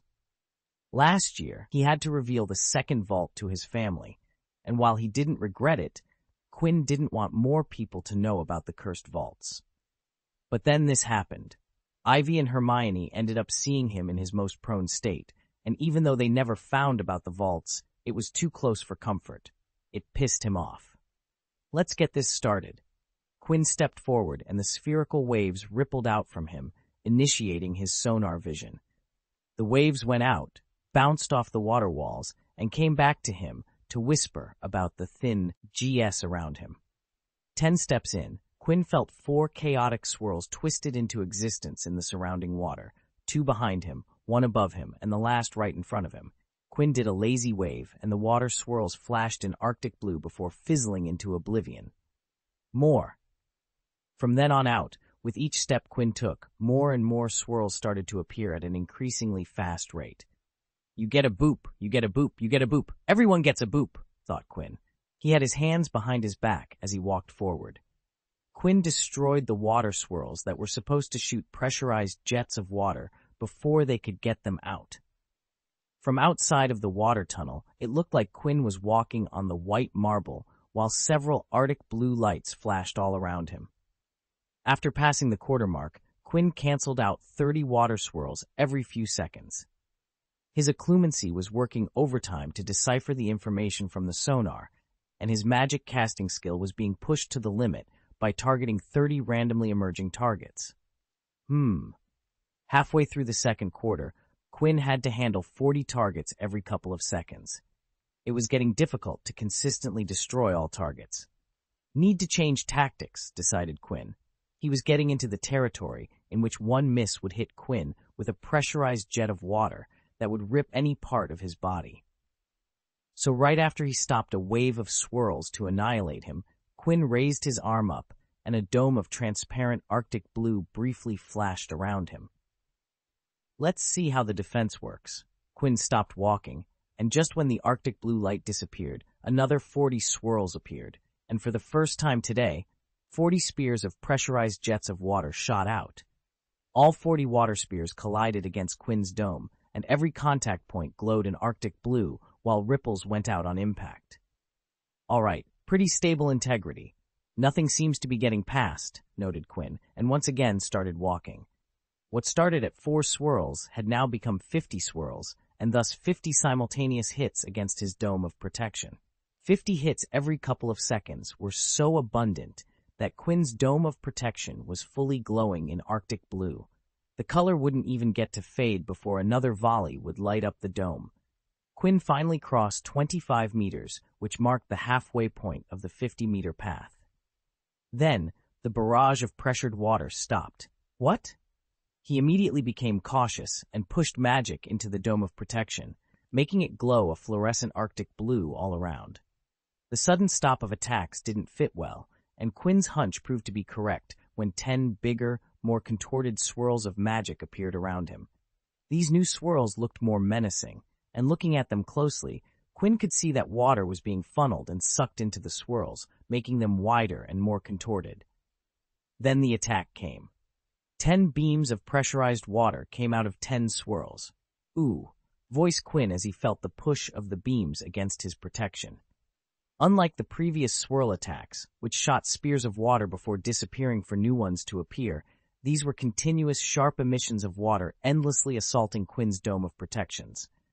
The power of impact was much higher than the previous type. But it's not enough. Quinn stood up straight and once again began confidently walking ahead. For each step he took, 5 more water beams would be added to the tally, and within 8 steps, Quinn was again back to 50 attacks, but this time he was facing a continuous assault. This is still not enough, thought Quinn. Just as Quinn had predicted, with every passing trial, things got easier for him. Not because of the trials getting easier. No, the trials were getting tough in their own way. It was because of Quinn's decision to apply water magic to solve the trials.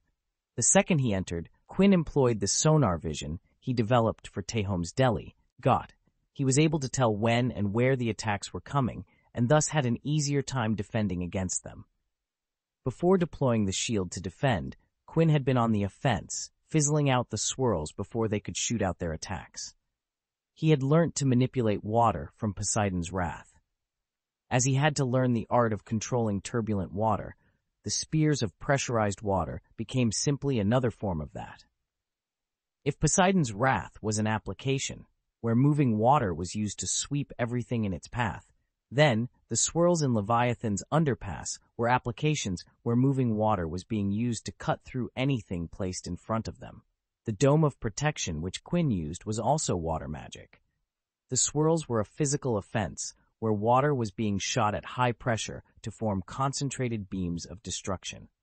Unlike ice, where the molecules were densely packed, water had an element of flexibility. Quinn's water magic dome, when assaulted, transferred the energy from the incoming water beam. It employed the flexibility of water to carry that incoming energy, divert it away across the dome's surface, and finally released it into the surroundings. With every trial, Quinn had gotten better at using water magic. This year, he had studied a lot of water magic, and because he had to go through different water terrains every time he entered the aquatic vault, Quinn had been able to gain tons of experience with water magic. And all that experience was coming into play right now, which allowed him to stroll through Leviathan's underpass. Quinn couldn't see anything because the 50 water beams obstructed his view, but under his dome, Quinn felt safe, so he continued to walk. Quinn noticed when he walked into the fourth quarter as the 50 water beams suddenly gained a ton of strength. "Oh my, if these hit me, my body won't be solid anymore," thought Quinn, but continued to walk. What would it be? Instant gory mush. The first few shots at the start of the path, which were much weaker than the current attacks, had disabled Quinn. If he had stayed there for a few seconds more, he would have been dead. It made Quinn think about how much magic could achieve. Then suddenly, all attacks stopped, and Quinn found himself in front of the entrance at the end of the tunnel. "So it's done, huh?" thought Quinn. He looked back to see the white marbled floor and the opposite end he had started at. If Quinn was honest, he expected more out of the trial that had almost killed him. "I guess the element of surprise was the thing that doomed me." After thinking that, Quinn turned back to the triangular unnamed entrance. He took a big gulp of water and went through it. He disappeared from Leviathan's underpass. Quinn West, MC, I am good looking. Luna Lovegood, observant, knows her boss. Eddie Carmichael, chaser. FictionOnlyReader, author. Next chapter is the end and the reward. If you have any ideas regarding the magic you want to see in this fiction, or want to offer some ideas regarding the progression, move on to the Discord server and blast those ideas. The link is in the synopsis. Chapter 109, Water Visions, Magic of Water, Reactions. If you want to read ahead, you can check out my Patreon at patreon.com. The link is also in the synopsis. The chapter is edited by my editor, Alan. Quinn opened his eyes, and, once again, he was in the water. That didn't surprise him. It was the last thing that would surprise him. He looked to his side and saw that he was lying on a white marbled floor. "What's the deal here?" asked Quinn to himself, and tried to get up, but then things changed. The second Quinn tried to get up, the entirety of water around him glowed Arctic blue, and Quinn's eyes widened because of an emotion he couldn't describe. All thoughts of getting up from the floor disappeared, and Quinn laid back, not moving a single muscle in his body. What is this? A warm and comfortable feeling enveloped Quinn, and it was like nothing he had ever experienced. Quinn felt like he had been living in unrelenting conditions, struggling with the harsh realities of the world, and now he was at the end of the road, finally able to rest in peace. His taut muscles all over his body relaxed as the magic in the water made him relax. Without Quinn knowing, the injuries he had healed to completion somehow healed some more, and then went even further. Quinn didn't realize it, but his body was going through a process of healing so thorough and miraculous that it wasn't something he had ever experienced. Things that Quinn's own body didn't realize needed healing were healing. Every single part of the body was going through healing. Every system in the 11 organ systems, including the integumentary, skeletal, muscular, lymphatic, respiratory, digestive, nervous, endocrine, cardiovascular, urinary, and reproductive systems, was covered. Not a single cell in Quinn's body was left behind. Every cell in his body was being filled with a never-seen-before vitality. While all this happened, Quinn was busy feeling his magic. For someone like him, who used all his magic every day, it was needed to know how much magic he had to plan for consumption. Quinn had an excellent awareness of how much magic was there in his body. Right now, Quinn was feeling something mysterious and enchanting. My magic is being regenerated, but at this speed. Every magical human had a magical core that held all their magic, and one could increase the capacity of said cores by using more magic. Quinn did that every day by using all his magic and was absolutely confident in declaring that he had the best magic growth in the entire world. When someone used magic, they also regenerated it back, and everybody had their own magic regeneration speed. It depended on a few factors: the size of the magical core. As the capacity increased, so did the recovery speed. A person's health, if a person was facing injury, was sick because an injury, or facing some kind of affliction, their rate of recovery would be on a down low. A person's lifestyle, if one lived a healthy lifestyle, the recovery speed would be higher than a person with an unhealthy lifestyle. Rest, the recovery speed increased when a person was resting. Activities like relaxing or sleeping would exponentially increase the rate of recovery. And currently, Quinn was feeling his magic recover at a rate that he hadn't ever experienced before. It was even faster than when Quinn was asleep at his best health. At this rate, I could recover from 0 to 100 within 3 hours. No, maybe even faster. Quinn closed his eyes and immersed in the fabulous feeling.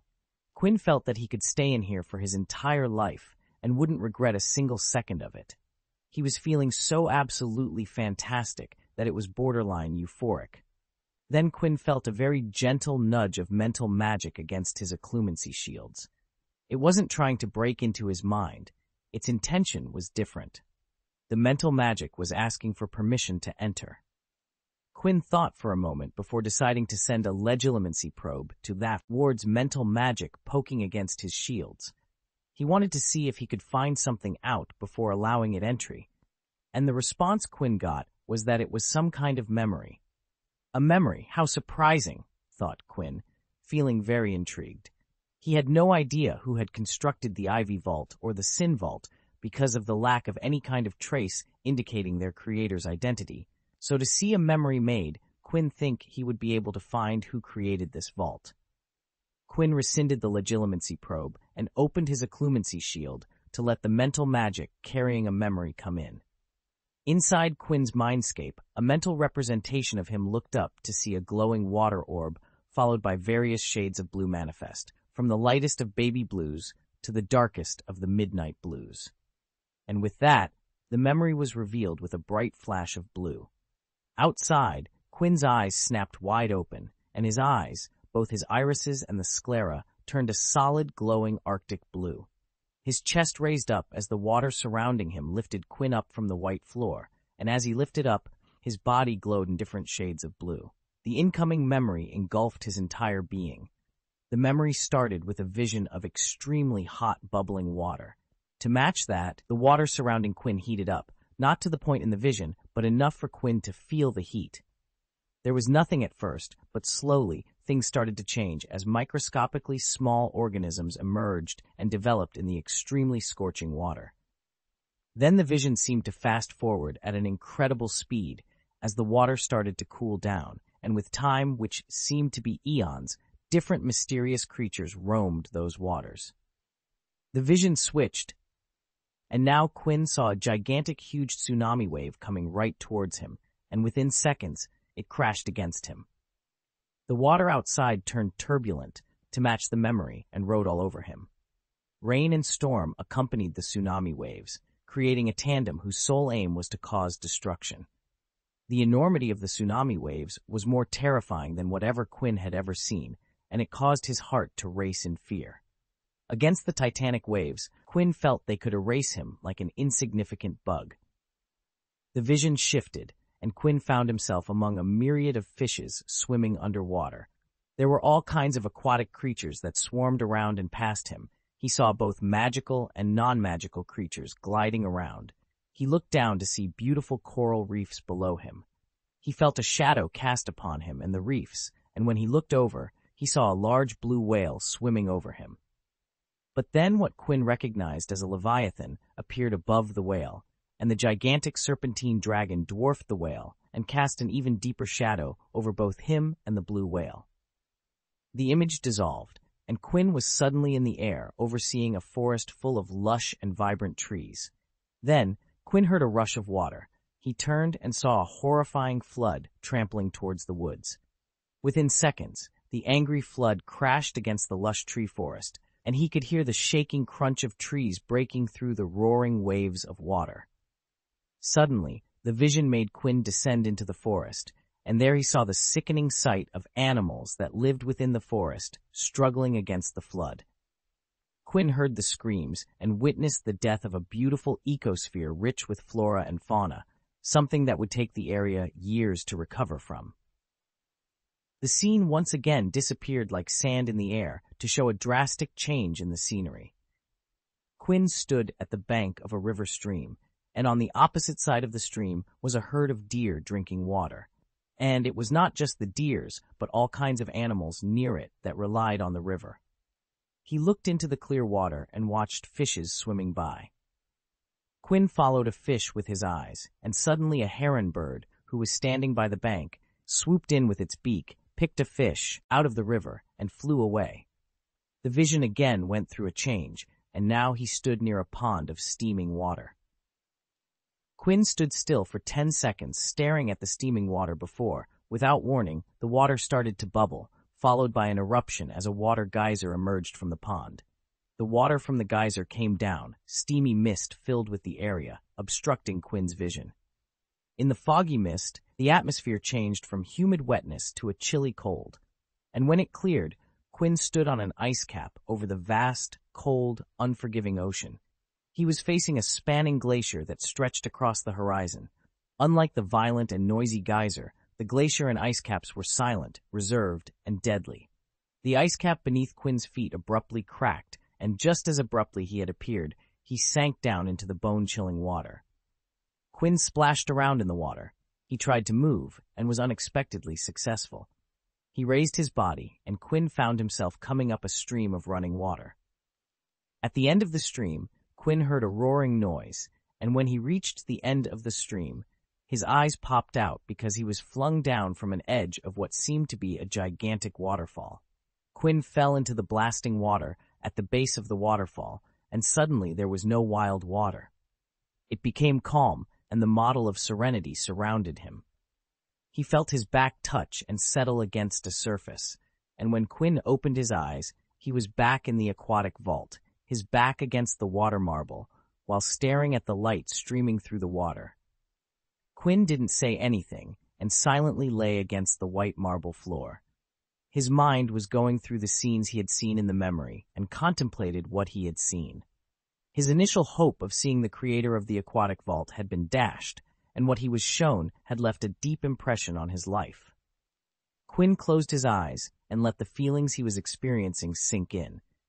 It was an indefinite time after which Quinn opened up his eyes, and they showed tranquility, unagitation, and peace. The teleportation insignia on Quinn's arm flashed with a blue light and whisked him away from the place, leaving behind a ripple. The kraken watched one of its tentacles as it swished back and forth and was about to add another tentacle to create a double swish when its yellow eye caught the special human coming out of the dangerous place.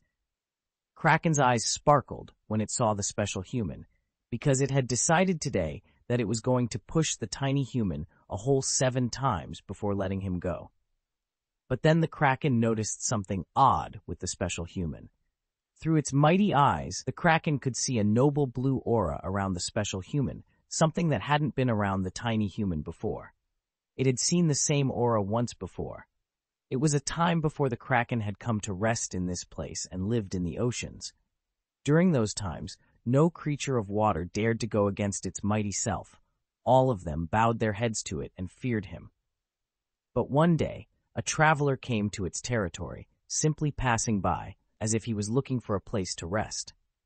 The traveler had the same appearance as the fish people, merpeople, that lived along with him now.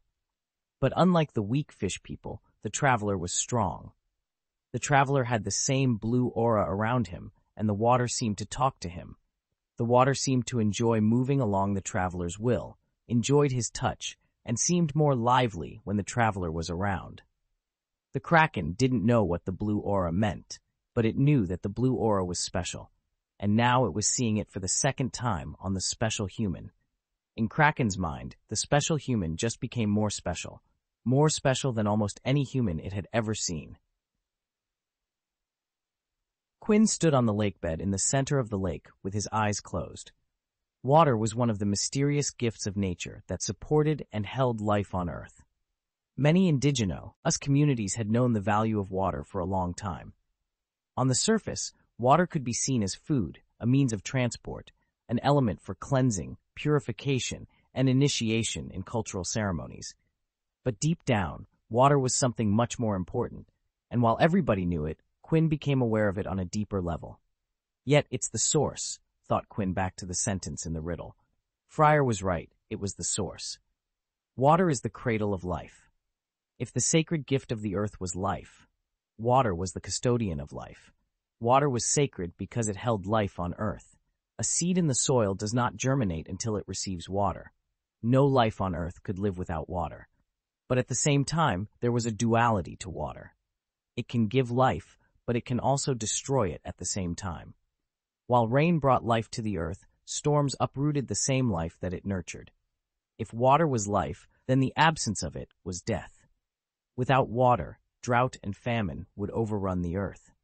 Tornadoes, hurricanes, tsunamis, tidal waves could wipe out all life in its path with no regard. They were the destructive phenomenon of nature that harnessed the power of the thing that covered 71% of all Earth. No matter how much any species on Earth tried to avoid it, they wouldn't be able to come out of it unscathed. Even humans, who built structures that tried to stand up to these agents of destruction, couldn't come out of it without suffering massive losses.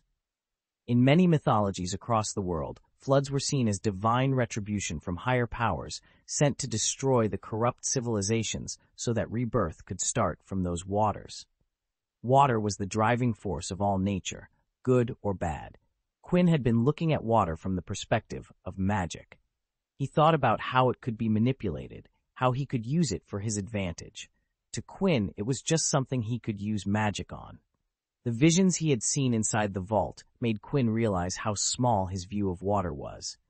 The visions had caused him to gain enlightenment of sorts. And from the bottom of his heart, Quinn wanted to showcase that enlightenment. Quinn deeply desired to show what he had experienced. For him, magic was the best way in which he could display his understanding, and the Great Lake was the best canvas on which the brush of magic would showcase its charm. He knew that what he was about to do would garner a lot of attention, and if he was found out, it would be a giant pain in the future. But Quinn couldn't hold it back. Quinn could feel his magic demanded that he do it now. His ego desired it more than anything in the world. Every cell inside Quinn's body urged him to do it. His mind, body, and soul wished for it. So Quinn let his restraints go. For this one time, Quinn let desire trump logic and let his ego overtake his identity. Quinn's eyes opened, and instead of the stone gray, 2 orbs of glowing purple greeted the world. Ivy, Harry, and Lily Potter walked together through a corridor to Lily's private quarter in Hogwarts. "How are your studies going?" asked Lily as they walked. Harry, looking at the chocolate card of Flavius Belby and trying to remember why it seemed familiar, shrugged in response. "Except potions with Snape, everything is fine." Lily furrowed her brows before sighing. "I have tried to talk to him, but he doesn't seem to want to listen. And Harry, it's Professor Snape." Harry rolled his eyes in response and shook the card in his hand, hoping that would jog his memory, but he drew a blank. "What about you, Ivy, dear?" smiled Lily, looking at her daughter. While her son took after his father, her daughter took after her. Ivy had better grades than Harry, and Lily liked to think it was because of her. "Everything is fine. Hermione and I are already on revision," answered Ivy smoothly. The redhead Potter twin took her studies seriously. Unlike Hermione, who seemed to have made books of her daily sustenance, she liked to learn by doing. She enjoyed the practical experience rather than the extensive reading that her best friend enjoyed. That didn't mean that she didn't read. Ivy still read much more than the average person. She just enjoyed casting magic more. "Bookworms," muttered Harry at the mention of revision. "Whatever, 4 eyes," retorted Ivy at the quip.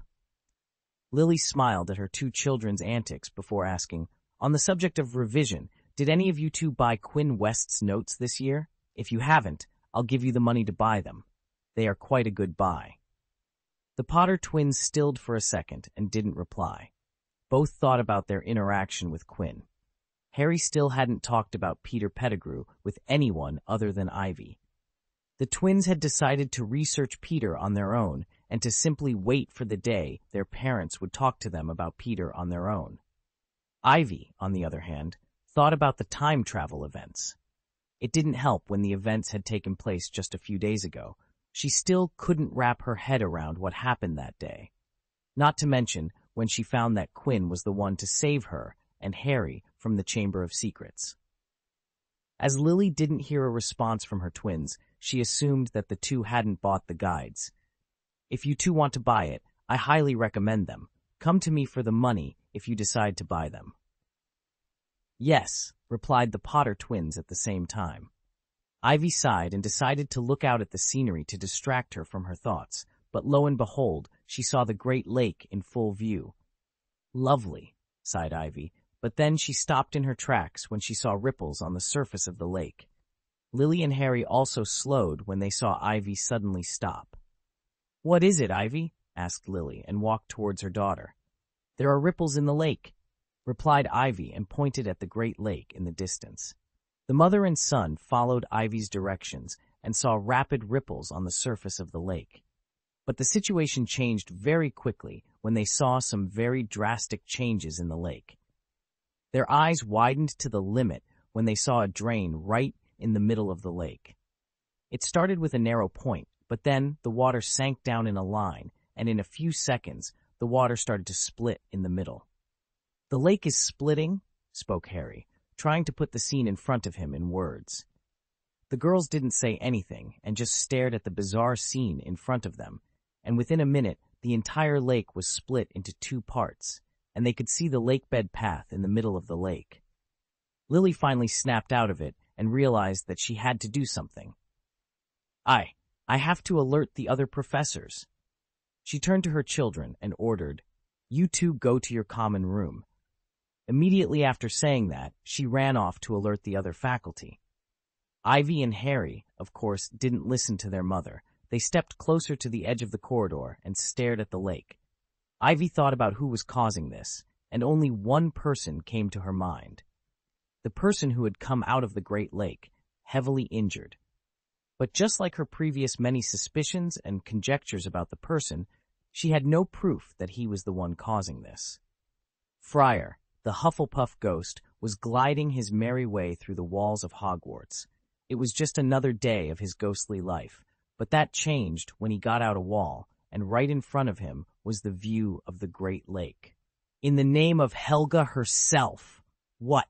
exclaimed Friar, as his belly jiggled in shock. He stared at the spit that was right in the middle of the Great Lake. The single body of water was turned into two, with a clear and visible divide in the middle, as the water tried to come back together, but couldn't because something was stopping it.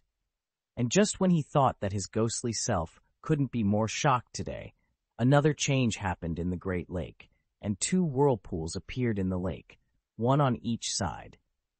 Anyone who could see this would assume that it was because of magic, and Friar was no different. So his next thought was that whose work was this? Then the answer struck, and he uttered the name. Quinn. Is this because of the cursed vault down below?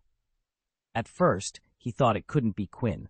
This feat of magic was too much for a child of Quinn's age, but when he thought about it more the possibility of it being Quinn got stronger. If it's indeed Quinn, then how is that child capable of splitting the lake? How strong is that child? Such thoughts revolved in the mind of the ghostly being. Albus Dumbledore stared out of his window in his office, which was located on the headmaster's tower, and at a height only second to the astronomy tower.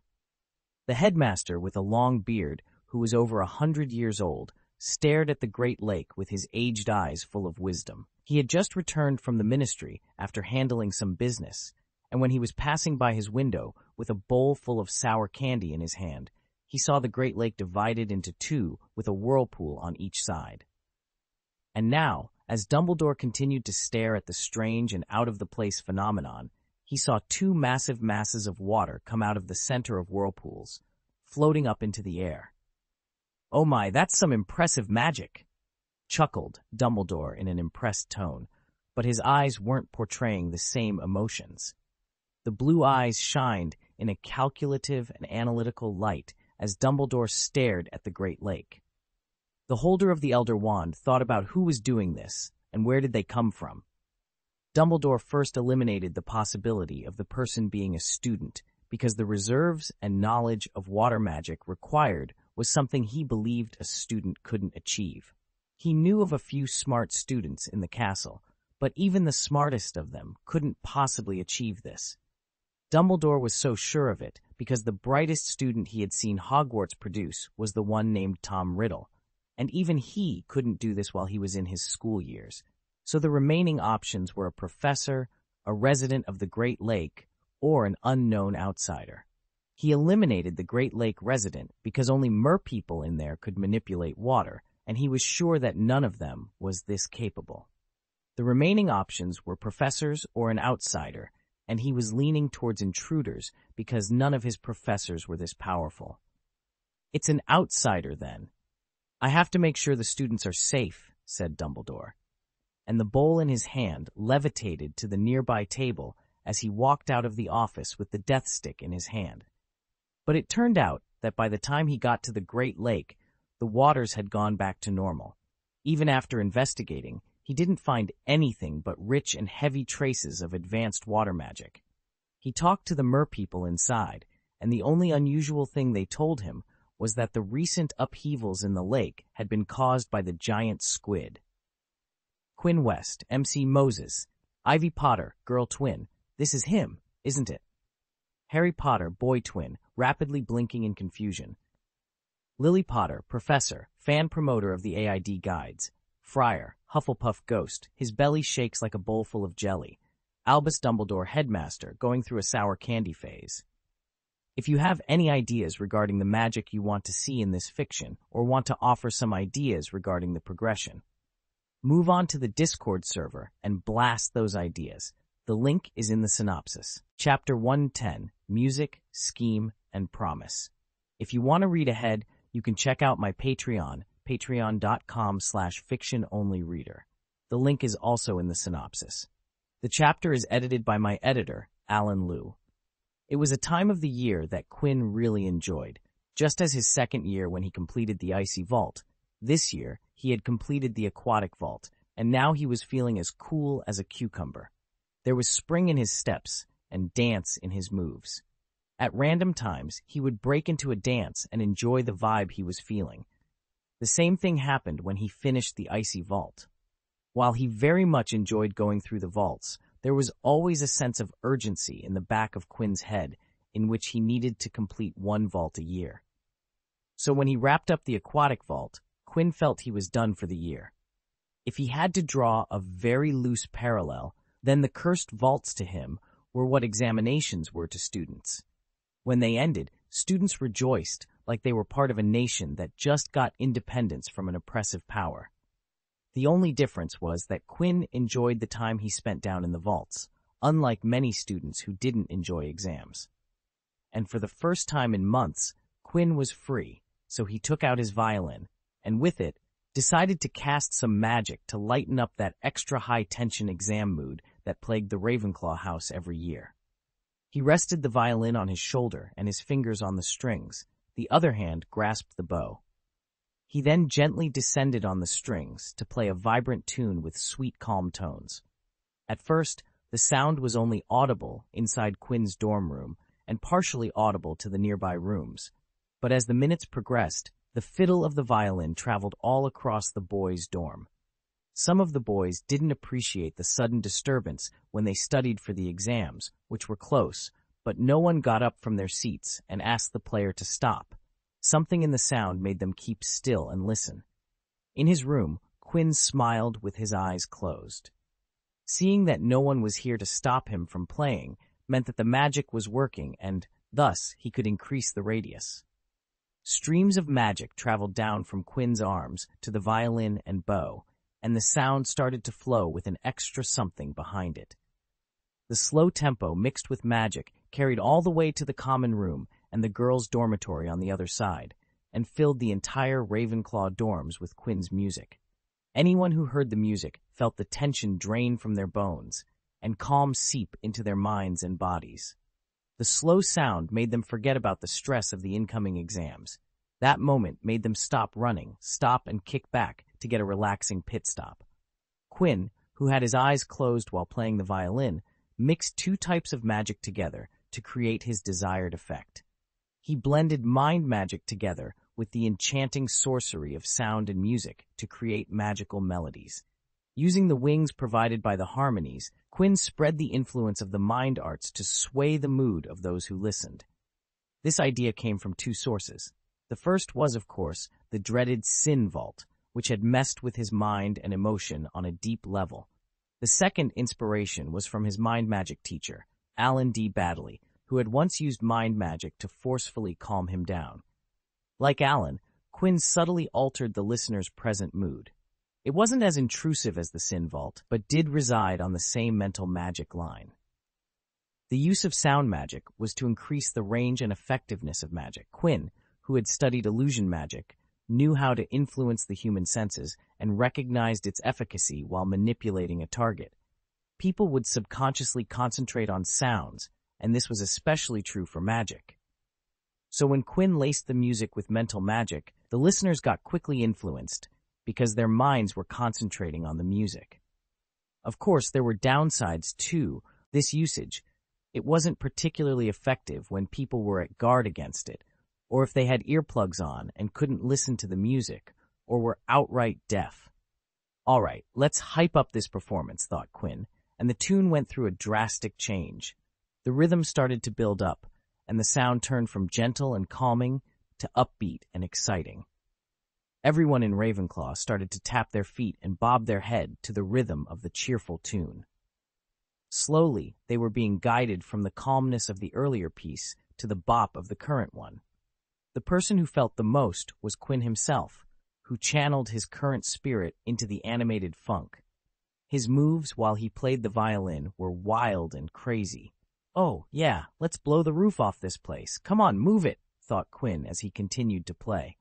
The more he got into playing, the more freely his magic flowed, making everyone who was listening to the melody, felt their hearts beat faster with excitement and exhilaration. "Rum-pum-tum, and we are done," thought Quinn as he finished his piece and bowed to no one. "Whoa! I'm going to ace these exams. Bring it on. I'm going to smash the OWLs. I'm going to get a girlfriend. Exams are nothing. I'm the smartest girl alive. Rackspurts, I will recreate Rowena Ravenclaw's diadem. Where is Professor Flitwick? I challenge him to a duel." Quinn's piece had left the people in a hyped-up state and filled with confidence and enthusiasm. It caused them to feel exhilarated and happy. Quinn smiled at the shouts coming from the common room and the dorms around him and knew that his showcase of mental and sound magic was a huge success. Looking at the violin and bow in his hands, Quinn nodded with a grin. "Yeah, I still got it." A shady figure stood under the shade of a tree, looking at the abandoned house with the windows and doors boarded up. "The Shrieking Shack," muttered the figure, looking at the building, which was supposed to be the most haunted in Britain. To think this shack would be hiding something of such importance. Rivers Locke smirked at the thought. "It seems this building is just like me, and that's why it's going to get me what I want." The smirk from his face dropped like it was never there, and he thought about the circumstances that brought him here. A bunch of cowards, they are. How can they be scared when I'm planning their moves? Rivers Locke was the one who created and managed the group known as Novellus Axionites. Just within a couple years, he had been able to gather people together into his banner, and he did it without ever showing his face. But the series of raids from the Auror office had instilled fear in the members of Novellus Axionites, and when he tried to bring down the order, he didn't get much of a favorable response. "I didn't ask them to go to those gatherings," Rivers clicked his tongue in distaste. "If they wanted to mingle together like fools, they could have at least made sure they weren't tracked." The disadvantage of being a hidden leader was that he couldn't be involved too deeply without being in danger of revealing his identity. As such, he couldn't control what his followers did outside of the plans he drafted for them. He wanted people to be good with the disillusionment charm. people who would be able to get around without others noticing. But all he got was some dumb bozos who were absolutely shit at magic, who were complete rock brains and didn't have an ounce of cunning in them. But this opportunity was too critical for him to miss. The school was about to end soon, and if he didn't act, he would have to wait for the next few months to get the next chance. Rivers didn't have those months. The Aurors were striking hard on his minions, and he couldn't be sure what would be the situation down the line. And this opportunity was what he needed to gain the momentum back. If he could pull this off, then the world would know about Novellus Actionites, and all the members who refused his calls like cowards would come scurrying back. I guess I will have to do this on my own. This is too important for me to leave it to the idiots, muttered Rivers. He decided that he would be going inside on his own with a couple more members that were at his disposal. The gears in his mind turned as he continued to stare at the abandoned and decrypted shack. Scene break. Quinn shimmied his way to the hospital wing with a rabbit in a cage. The rabbit had been very sick, infected with rabbit calicivirus, which was an illness that had an incubation period of 48 to 72 hours. Poppy had given him the brown rabbit and told him that he had a day and a half to return with a perfectly healthy rabbit. He knew nothing about calicivirus. It was a type of hemorrhagic disease virus. So he had only 48 to 72 hours to learn everyone about the disease and then heal the rabbit before it died. The research had been easy but lengthy, so by the time Quinn was done learning about the rabbit calicivirus, the rabbit was suffering from lethargy and fever. Quinn eradicated the disease from the brown rabbit and then healed the fluffy bunny. He did it within the confines of the time Poppy had given him. The rabbit was back to new in 24 hours. Poppy is slowly getting used to my learning speed. If I was still spending time at the vault, it probably would have taken me a day and a half.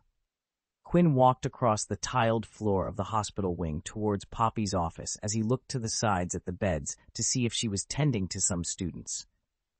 And at the end of the wing hallway, Quinn stopped because he came across two people who he wasn't expecting to see in the hospital wing. "Daphne, Astoria," said Quinn, finding the Greengrass sisters with Astoria sitting on the bed while Daphne sat on a stool by her side. Multiple thoughts ran through his mind within the second he first laid eyes on the sister. What came out of his mouth was, "Have you seen Madame Pomfrey? I have something to talk with her." "She is out for the moment. Went down to the dungeon to meet Professor Snape to get some potion ingredients," replied Daphne, and while Quinn couldn't get a read from her expression, her body language told him that she was feeling uncomfortable. "You just missed her. She went out a minute ago," chimed in Astoria with a smile on her face. Quinn turned his eyes to the younger sister, and his stone-gray orbs noticed a pale pallor on her skin, a thin sheen of sweat on her face. Her whites of eyes were muddled, and many other signs that Quinn had learned to pick up from his time with Poppy, learning healing magic. She is obviously sick. The fact Poppy had to go out to obtain potion ingredients means this isn't a common ailment. I wonder what plagues her, thought Quinn before smiling and asking, "May I join you two ladies?" Daphne opened her mouth to speak something, but Astoria beat it to her. "Yes, please. You're free to join us," spoke Astoria with a smile on her face. Daphne glanced at her sister with an inscrutable expression that Astoria ignored as she continued to smile towards Quinn. Quinn nodded and pulled a stool from beneath the bed. He took a seat and set the rabbit cage down on the floor. Astoria was sick, and Quinn didn't want to make it worse by introducing a rabbit to the girl. She does look the type who loves fluffy and cute things. "How have you two been?" asked Quinn, opening up the conversation.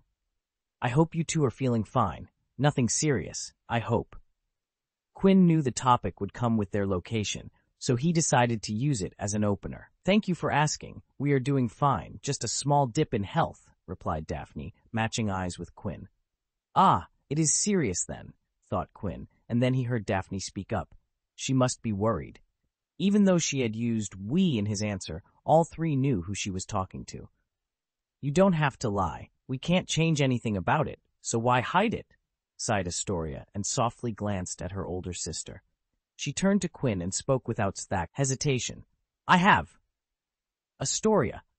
No, I'm telling him. There is nothing to hide, and I don't get why you get to decide. I'm the one who has it. I should be able to decide who to tell and who not to, answered Astoria in a firm tone, which was less weaker than her usual voice. Daphne softly sighed and closed her eyes in acceptance.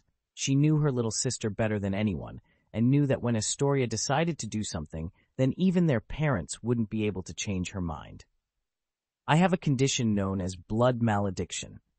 A blood malediction is a curse of the darkest type, passed down to the descendants for generations. Even the most common type of blood malediction is known to stay in the family for half a century, said Astoria with a smile on her face as she was retelling a fascinating story. One of our ancestors was cursed with the curse, and from then on, the curse resurfaces even though it skips some generations. Our great-grandfather had it, and for 2 generations our family was free of it, but it turned out that our generation wasn't so lucky because I got it. Quinn held his expression in place as he continued to listen to Astoria, and while the younger Greengrass spoke, Quinn felt the older sister glance at him from time to time. There are many types of blood malediction. The one I have causes debilitation, leaving me frail and sickly. From time to time, I suffer from these lapses in health that will leave me in a very fragile state.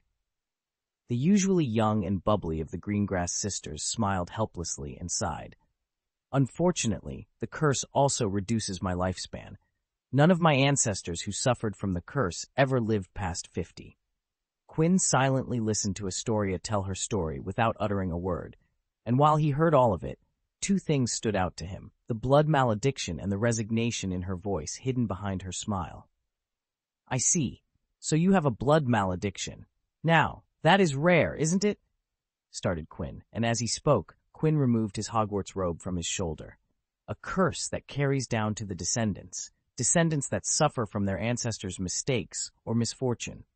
I guess if you can get your ancestors' fortunes, then getting their misfortune is a fair part of the deal. And while getting the curse is unfortunate, and I might seem presumptuous for saying it, I don't think I like the fact that you have accepted you'll never get rid of the curse. Quinn folded up the sleeves on both of his hands and secured them in place so they wouldn't slip. Astoria, don't get me wrong. I like the fact that you don't live your life in despair about your unfortunate circumstances, but your reason is wrong. You should happily live because you know that one day your curse will be erased and you will get to live just as everyone else does, not because you are trying to live the most of your limited life. He smiled a wide grin as he spoke. Where is the fun in that? If you accept that, then there is no hope. That's no fun at all. Quinn put out both of his hands towards Astoria and gestured with his finger as he asked, "Give me your hands." Astoria and Daphne looked at Quinn with bewilderment. The light-hearted tone that Quinn spoke with made it seem that he was not taking this clearly heavy condition seriously. But the words did make some sense to them, and that left both the girls confused. "Come on now, don't be scared. I won't eat you. Give me your hands," asked Quinn once more. Astoria looked at Daphne for guidance, but the look in Daphne's eyes reflected the same confusion as her. So she hesitantly placed both her hands in Quinn's. "Excellent. Thank you for trusting me," smiled Quinn and gently grasped Astoria's petite hands. "Now, let me show you some nifty magic. I think you two will like this." He pointed at his and Astoria's joined hands. The 2 Greengrass sisters looked down and witnessed the glowing red veins on Quinn's visible arms and hands. "Astoria, I don't think you realize that we who possess magic are in the presence of something truly grand and extraordinary." The 2 girls watched with wide eyes as the glowing red veins seemed to creep from Quinn's hands to Astoria's hands through the connections of their hands. Magic has infinite potential, infinite. There is nothing that magic can't accomplish. Those who possess magic can be saints, gods, devils, or anything they want if they understand and know how to use what was so graciously given to them. The glowing red veins traveled up Astoria's arm, and as Quinn spoke, her entire body was covered in fiery red glowing veins. Astoria could feel a comfortable heat all around her body. "I know this curse has been in your family for generations, and in all that time, there hasn't been a cure to this ailment that you don't deserve. but losing hope is losing the battle before even starting the fight. The glowing red veins on Quinn's forearms and Astoria's entire body turned into a sparkling blue color, showing a beautiful charm to the world. Astoria, who had been feeling a comfortable heat, now, with the color change, felt a refreshing cool feeling envelop her body. She closed her eyes because it was the most pleasant she had ever felt. It felt like she was swimming in cool water, and she let go of everything and simply enjoying the bliss as she listlessly floated in the coolness. But then her eyes snapped open as she felt the frailness and sickness lessen and slowly disappear from her body. It wasn't just that, but the true shock was that her own delicate constitution felt strength and vitality that she had never felt before. She had never felt so lively. Astoria felt like she could do anything right now. Astoria looked up from her hands and looked at Quinn, who was smiling with confidence. Astoria Greengrass, I, Quinn West, here and now, declares this to you. From this moment onwards, I assure you that as long as I am alive, you will never, ever again feel the presence of the blood curse. Quinn's smile widened, and as did the eyes of Astoria. I will ensure that you will never suffer and feel weak because of the blood malediction. You will live a long life, and it will be a healthy life just like anyone else's. Astoria felt Quinn's grip slightly tighten as he announced, It's my promise to you, and I will never forget it. Quinn West, MC, promise of a lifetime. Astoria Greengrass, cursed, received a promise. Daphne Greengrass, worried elder sister, witnessed something magical. Rivers Locke, prideful, planning something big. Editor Al worried. If you have any ideas regarding the magic you want to see in this fiction, or want to offer some ideas regarding the progression, move on to the Discord server and blast those ideas. The link is in the synopsis.